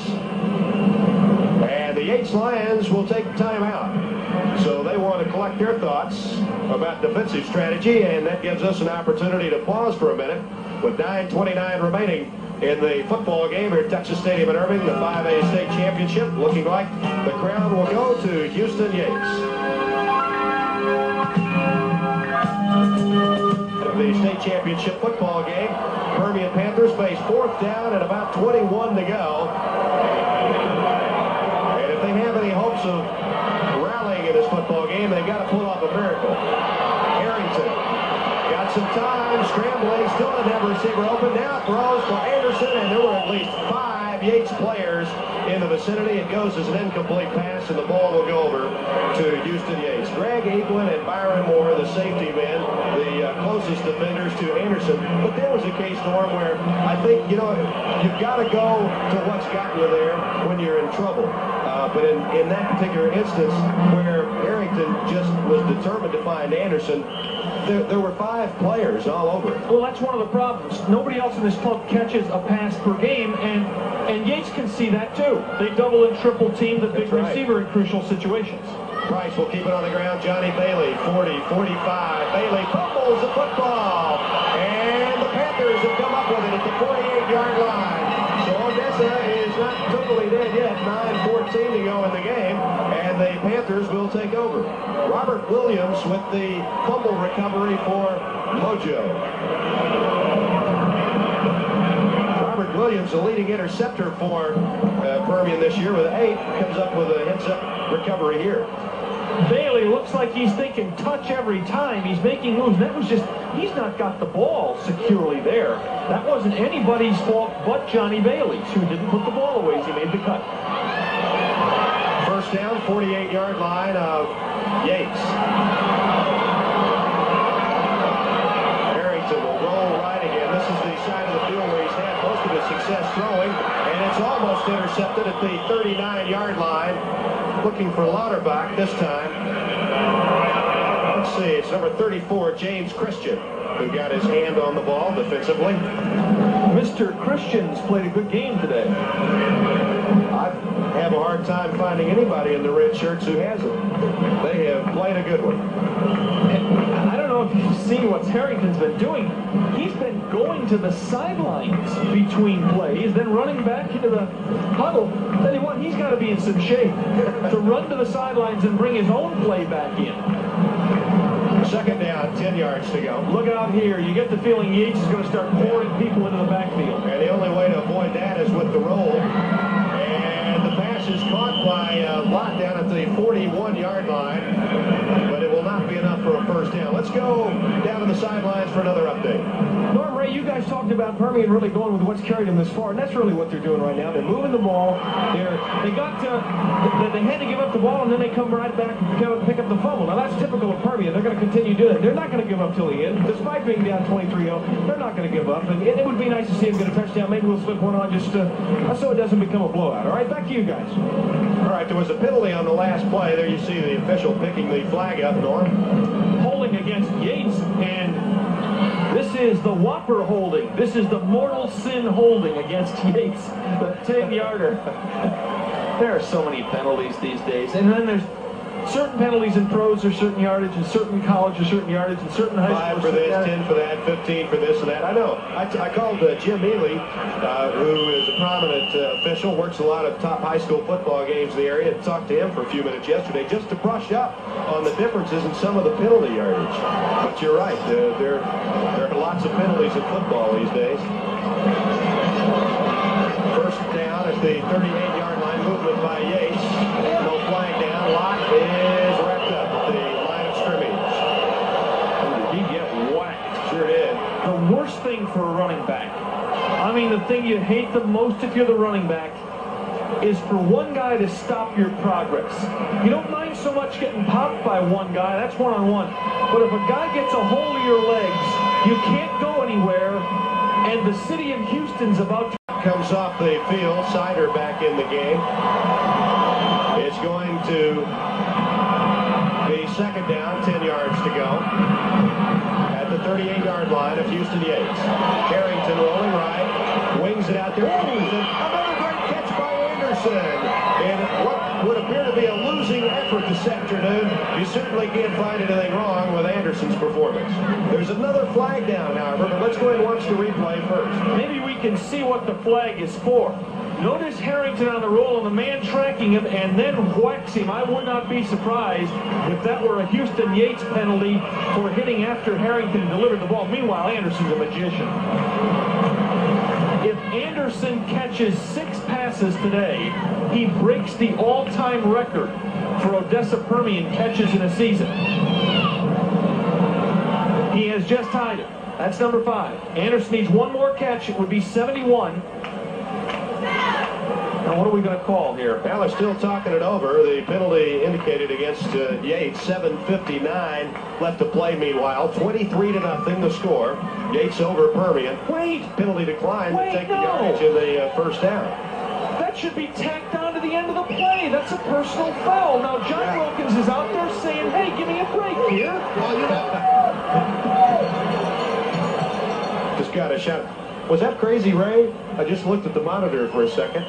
That's what John Wilkins was protesting. Apparently, he got a reasonable answer from referee Marvin Cantor as to why the personal foul penalty was not tacked on to the end of that play. Well, it'll be first down at the 28-yard line as Permian gets closer to a score. About 34 points a game, but they've got nothing this afternoon, and the flags come flying now. Still 7:59 to go, and it's been a kind of a long break here in between plays. Offsides Permian. So it'll be first down 15. The right side got tackle. the wrong snap count.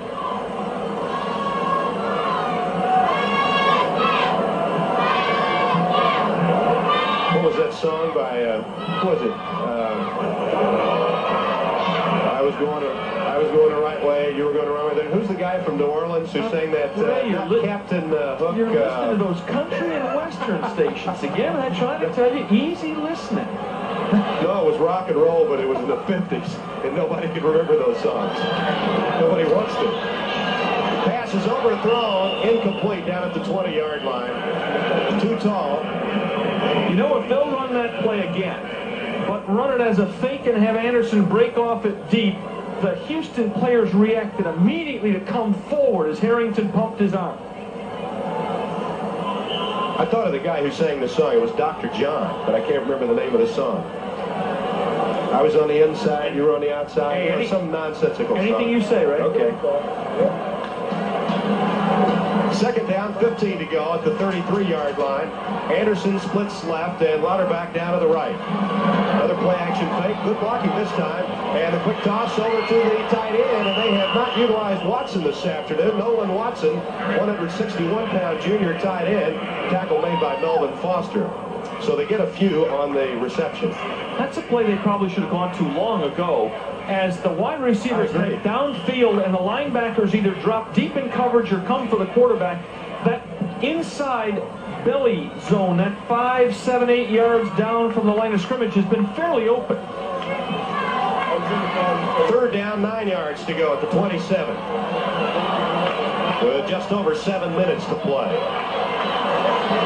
Harrington will roll right, and he'll lose one tackler. He's got nobody open out there. Now he will have to keep the ball, and he's swarmed under at the 33-yard line. Larry Gill over there to make the tackle. So was Chris Gardner, the strong side linebacker. Boy, you just cannot say enough about the job that the Yates defense has done. And when you start handing out accolades, Norm, to the defensive line, you got to remember the linebackers. We've mentioned their names so many times, and the secondary players. They are covering the receivers. The only catches made today by Anderson have been under a lot of pressure with defenders all over him. Anderson's made several nice catches, but a couple were at the end of the first half, and they've kept Anderson contained, not controlled, but contained. Harrington on fourth down. Again, he's sacked at the 31-yard line, and that is a bundle of sacks for the Yates defense. Number 66, Melvin Foster, in there to make the tackle. Ace with another sack for Houston Yates. He said it a lot today, hadn't he? And now it's Melvin still has a few more things to say. He's been ushered off the field by Hobson, and really there's not a lot of call for that. Okay, with the score 23-0, Yates 6:15 left to play in the football game, and we'll be back.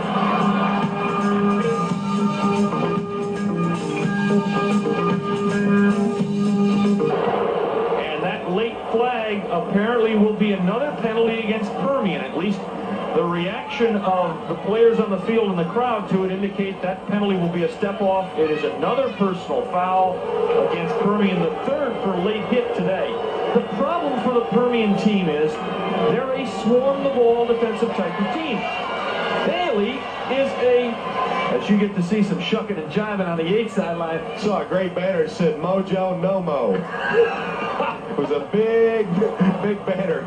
That's a great shot. The problem for the officials and for Permian is Bailey's a squirmy type of running back. He's always making a last move, and you never quite get the feeling he's down. That's not in defense of a late hit so much as it is to tell you Bailey's the type of guy you hit until you got him surely down. Okay, Price gets off, and here we go again, 40, 35, 30, and down to the 24-yard line, Lawrence King. And we got another flag down. This one back near the line of scrimmage, and it was Darren Allman who saved the touchdown, but let's go back the other way. Wipe it out, backs in motion against the Houston Yates Lions on the play, and it'll wipe out a substantial, almost 30-yard gain for King. Lawrence King playing in the shadow of Johnny Bailey, but when they give him the ball and he's got the blocking up front, he shines too. Two excellent running backs paired up with quarterback Charles Price. You just can't find any weaknesses with the Yates football team. The only thing that has tended to bother them this year is the mistakes and penalties and that sort of thing. But heck, when you can have 5 personal fouls, miss an extra point, cough up the ball a couple times, throw an interception or 2, and still beat a team 34-7 like they beat Holmes last week in San Antonio, that really says something. Here comes Bailey again. He cuts to the outside, 35. What a move by Bailey. He's down to the 26-yard line, and he is putting on a show. Bailey approaching 200 yards in rushing now.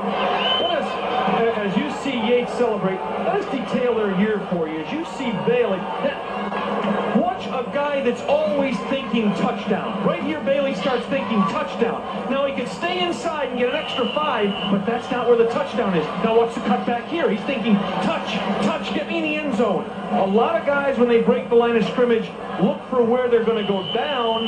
Bailey looks for where he's going to wind up. 187 yards on 18 carries. Well, he had something like 242 last week against Holmes. That's 429 yards in the last 2 weeks for Bailey. Well, here's some more. And here we go again. 20, 15, 10, 5, and it's another touchdown for the Yates Lions. And it's Johnny Fisher who has just come into the ball game, replacing King, and they have got yet another back who can carry it. Johnny Fisher. Johnny Fisher. Doesn't say here whether he's a junior or a senior. I have a sneaking suspicion he'll probably be back next year. Let me give you an outrageous statistic, okay? That is the 41st time this year Johnny Fisher has carried the ball. You got that in your mind? The 41st time? 41st carry for Johnny Fisher. Not many carries in 16 games. 13 for touchdowns. Oh, my. Is that not outrageous? Smith connects on the extra point kick. 7.25 yards every carry this year for Fisher. 13 of his 41 carries for touchdowns. Okay, 5:03 left to play in the football game as we get a look at Fisher's touchdown run. How about that cutback? We were talking about Bailey earlier. Slips about 3. Houston Austin 70-0. Houston Milby 51-0. Madison 27-14. Sterling 48-6. Davis 72-0. Houston Jones 13-6. Then Wheatley 68-0. Sam Houston 50-0. Springwoods 37-0. West Orange start 19-6. Jones 21-15. For tackles and goes in for another score. It's now 30-0 Houston Yates with 5:03 left to play. We'll be back with the conclusion of today's 5-8. For tackles and goes in for another score. It's now 30-0 Houston Yates with 5:03 left to play. We'll be back with the conclusion of today's 5A championship in just a moment. 31-0. They beat Beaumont Westbrook. Now that's the champion in this class a couple years ago. They beat them 46-16. Then beat Worthy 26-0. Houston Austin 70-0. Houston Milby 51-0. Madison 27-14. Sterling 48-6. Davis 72-0. Houston Jones 13-6. Then Wheatley 68-0. Sam Houston 50-0. Springwoods 37-0. West Orange start 19-6, Jones 21-15, and San Antonio Holmes 34-7. Holy cow. And meanwhile, while the offense was scoring lots of points, the defense got 8 shutouts. New quarterback in the game, Rich Fletcher has replaced Harrington at quarterback. Fletcher is a senior, started the season at quarterback, as we mentioned earlier, and he will be playing here in the final moments of this game. You know who's sitting at home kicking themselves right now? Jesse Jones High School. The only team that played Yates close. Twice. They lost to him by 7 and they lost to him by 6. Jesse Jones, no offense to Odessa Permian, Jesse Jones is sitting home right now saying, we may be the second best team in this state. 4:21 left, second down, 9 yards to go at the 16-yard line. Fletcher looking to throw.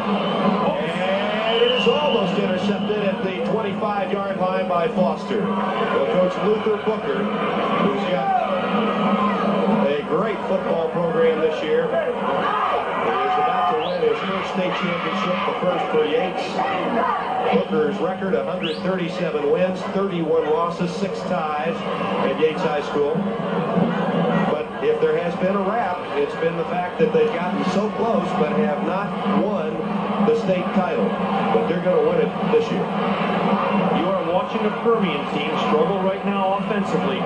Realize that in the last 21 years of their football program, they have lost 26 games. This is a team that never, you talk about never losing badly, never loses. Well, let's see, 76, 3, and 5 in the decade of the 80s. They've only lost 3 ball games in the 80s. That's 6 football seasons. And Permian today is in their 25th playoff game since 1980.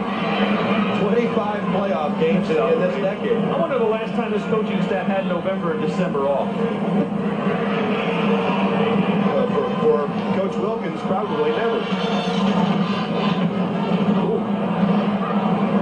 Ball taking a Permian roll. It'll be touchdown at the 38-yard line with 3 minutes and 23 seconds left in the contest. Again, I want to express my appreciation to our crew today, Eric Norberg, our TD down in the truck, along with Eddie Clinton, our camera guys. Great shots on the football game today. And darn good work by our slow-mo replay people, too. Got you some nice, candid, close-up shots. And I'm sure that all those people down in Houston who are Yates fans with VCRs will be forever grateful, because they'll roll this one back and forth a lot of times in the years to come. You know, I was just thinking something, and we've sent your friend out to check on it. Yes, Les Palmer, our spotter. I wonder where 30-0 ranks in the history of Permian losses. I can't imagine that they've been beaten this badly very often. They lost to Euless Trinity 8-7. They've lost some games in the playoffs, but this is a club that came in here unbeaten in their last 31 games, and that wasn't even close to the longest streak in the school's history. They won 41 in a row from 79 through 82. Of course, Odessa Permian is the defending co-champion. They tied with Beaumont Westbrook for the title last year right here at Texas Stadium. They played to 21 all-time. Santa is definitely on the Yates side of the... Oh, my goodness, he's sitting on... Well, he's trying to bring some cheer to the Permian side of the stadium here. Just a couple minutes left. But he's been on Yates' side for most of the afternoon. Has kept their first team on the field, except new quarterback now for Yates. It is Kevin Phillips, the quarterback for Yates now. Phillips handing off on first down. Well, Charles Price, the starting quarterback for Yates, was wrapping up a terrific season.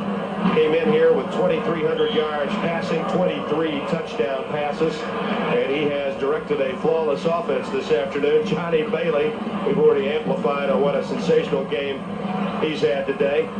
Lawrence King, the other starting running back, ripped off some real good runs. It's been a total effort, both offensively and defensively, for Houston Yates. Penalty marker is down.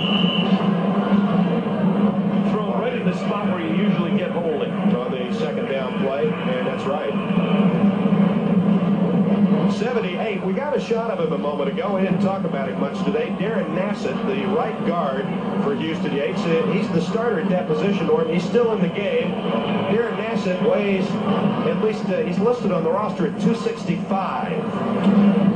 And I think he's really even bigger than that. Interestingly enough, the person I talked to in Houston, I'm not going to mention their name, of course, who was giving me the inside tidbits, he said, they give you a little line or two about each player, strong, fast, intelligent. With Darren Nassett, the 265-pound senior guard, said, very strong, maybe overweight. But he's a good player. Lines up at the right guard spot, right next to the center there. Option play, and they pitch back up to the 35, 37-yard line. Gary Williams, another one of those fleet running backs for Yates, who doesn't get to carry the ball much, but they do use him on kickoff and punt returns. He's in there matched up now in the backfield with the new quarterback, Phillips. And it is a disconsolate Odessa Permian bench. Well, it's almost a feeling of disbelief. It's like How could this happen? Yeah, for them almost a tragedy unfolding that they've never seen before. I see that fellow came prepared. He had a T-shirt that said blowout. Notice he wasn't showing it early today. No, that's true. That type of stuff is easy to show in the fourth quarter when you're up 30 to nothing. I bet you he didn't walk in with that first shirt above there showing blowout. No, sir. Tell you what, Yates respected Permian coming in. They knew they had to get this club out of the game because of Permian's tradition of coming back. And there's your time, 1:25 left to play. And Yates will punt, something they haven't done much of this afternoon. It was a cat and mouse game in the first quarter as neither team could get anything going offensively, but from the early stages of the second period on, the game has belonged to the Yates Lions. Yates will take a timeout with 1:13 left in the contest. This is only Yates' third punt of the day, and is their first punt since way back early in the second quarter.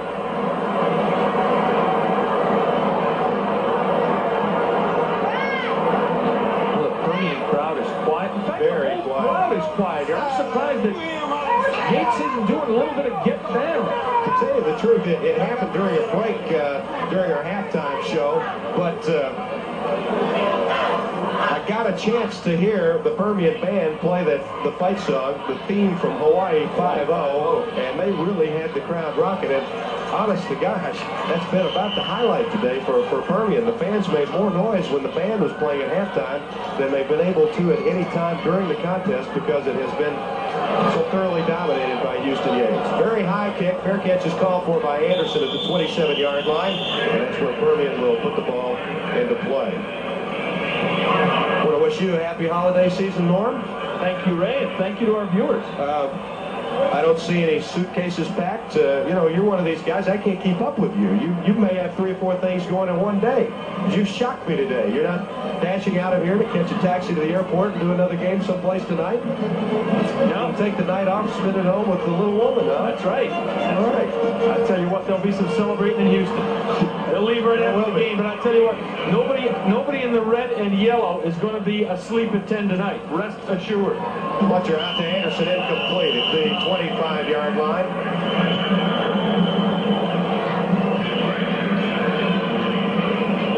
And again, our congratulations to the other teams who qualified for the finals in all 5 of the UIL categories. We had a partial from the Sweetwater football game earlier. It was a 3-0 Sweetwater in the first quarter. By the way, this Houston Yates team will get to try to improve on a record next year. They have won 47 consecutive games in district play. That is the all-time. Oh, my, look at this. It's picked up, and it'll be a touchdown for Yates. Oh, my goodness. Reginald Briggs was anticipating that. He timed it perfectly, right in front of Anderson, and waltzed in for another 6 points. And that will bring the score to a shocking 36-0 Yates. And Briggs is one of those first stringers who is in there right up to the end of the game. And that picture tells it all.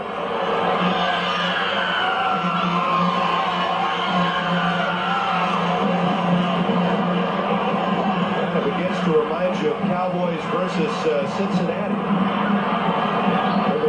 Remember that one, Norm? Yeah, except it was just relentless. It just never ended. Except the Cowboys get blown out a lot more often than Odessa Permian. That's true. Permian doesn't get. Okay, the extra point try by Quentin Smith.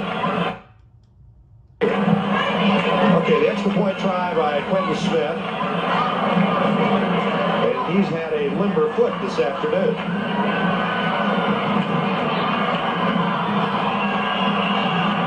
Puts it through the uprights, and it's now 37-0. Yates with 56 seconds left to play. Well, the state championship in 5A will go to Houston Yates outright. And here is perhaps the last points of the ball game. Well, Briggs has seen that play before, and the pass hits Briggs in full flight. Anderson just can't get a hold of him, and Briggs is gone.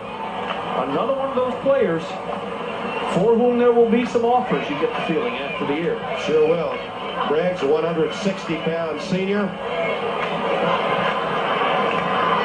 And you've got to think you'd be playing some college football next year. They've got some nice players on this club. We haven't even mentioned like outside linebackers Chris Gardner and Kenneth Payne, who are key to the club. You know, the interior line, when we showed you a shot of Garrett earlier, it's easy to concentrate on the stars, the Good and the Foster, man, and the safeties, Eaglin and Moore. But this is a fine football. I tell you what, a football recruiter could do worse than just set up shop at Houston Yates and say, every year, give me your 15 bets. You could do worse than that, believe me. And in fact, there may be a couple of guys setting up shop at doing it. 37-0, Houston Yates. And they are about to win their first state championship. They will finish the season 16-0. Odessa Permian will finish 14-1-1. And it's over. The monkey's gone. It's officially off the back of Houston Yates. Sider picks it up at the 25, up to the 30. And he is tripped up at the 35-yard line with now 49 seconds left to play. You know, there's been a rumor or two. I hate these people who start rumors, but this has come from several different sources. There have been some people who have mentioned to me this past week that John Wilkins might decide to move on to other things, and that he might step down from coaching at Odessa Permian after this season. No official word, but it's come from several different people that it at least has been considered by Coach Wilkins. Gosh, we'd hate to see him leave the coaching reins. This is Albert Jordan, another quarterback. Anderson down at the 35-yard line. And that breaks it. That's right. That breaks for Anderson the all-time record at Odessa Permian for catches in a season. That's number 71 for Greg Anderson on the year. He's now well over 100 yards on the day receiving. What an acrobatic young man this is. And look at the arm on Albert Jordan. Third quarterback in the game for Permian, Albert Jordan. He winged it. And the starter next year, you would think. Because he's the junior and the seniors, Harrington and Fletcher, graduate. We're going to get to see his arm again, right? Rolling right, and this time he goes for Anderson again. That's another catch by Anderson. That's about 3 or 4 that he's made, right down in that same vicinity this afternoon, tight-roping the sideline. Anderson now up to about 123, 124 yards in receiving today. Anderson's got about 2/3 of their offense. He really does. Look at that catch. Holy cow. 15 seconds left. The Panthers trying to score. You know, last week they had the game with Cy-Fair wrapped up on penetrations, but on the last play of the game they did kick a field goal because they wanted to win it outright. Anderson, he had nowhere to go this time. He's down at the 20-yard line with 7 seconds left. 6 seconds. The Panthers have some timeouts remaining if they want to use them, and now they do call timeout with 2 seconds left. Did you see that play? Jordan dropped the ball. It was kicked. He reached down, picked it up, and knew exactly where his receiver was. Now, look at this. This amazes me. This is the discipline of Permian. Yesterday, they were running a dummy drill, no defense. Wilkins had his headset on and was messengering plays out to an offense that was not playing against any defense. He calls his team over. He is still coaching because next year, this is the unit that's got to bring Permian right back to Texas Stadium or the Astrodome or wherever they play the championship, because you get the feeling talking to the Permian people that they really don't care much who the other club is, but by golly, half of the championship game is theirs. Well, they certainly would like nothing better than to get a touchdown here on the last play of the game and at least get on the board. They did not threaten at all in the first half. In fact, they haven't threatened, period, when you get right down to it. They have not been down real close to the goal line this afternoon. This is it. This is it right here, 20-yard line. Isn't that amazing? No penetration. Furthest they've been. There has been no penetration of the Yates 20-yard line today. That's correct. Okay, this will be the final play of the game unless there's a penalty. Lobbed up down to the end zone. Lots of players there. Picked off at the 1-yard line, and that will be the end of the football game. intercepted by the Yates Lions, Harold Tucker. So that'll wrap it up here at Texas Stadium in Irving. We'll come back with a final comment or two as the Houston Yates Lions are crowned the 1985 5A football champions. They defeat Odessa Permian 37-0. We'll be back.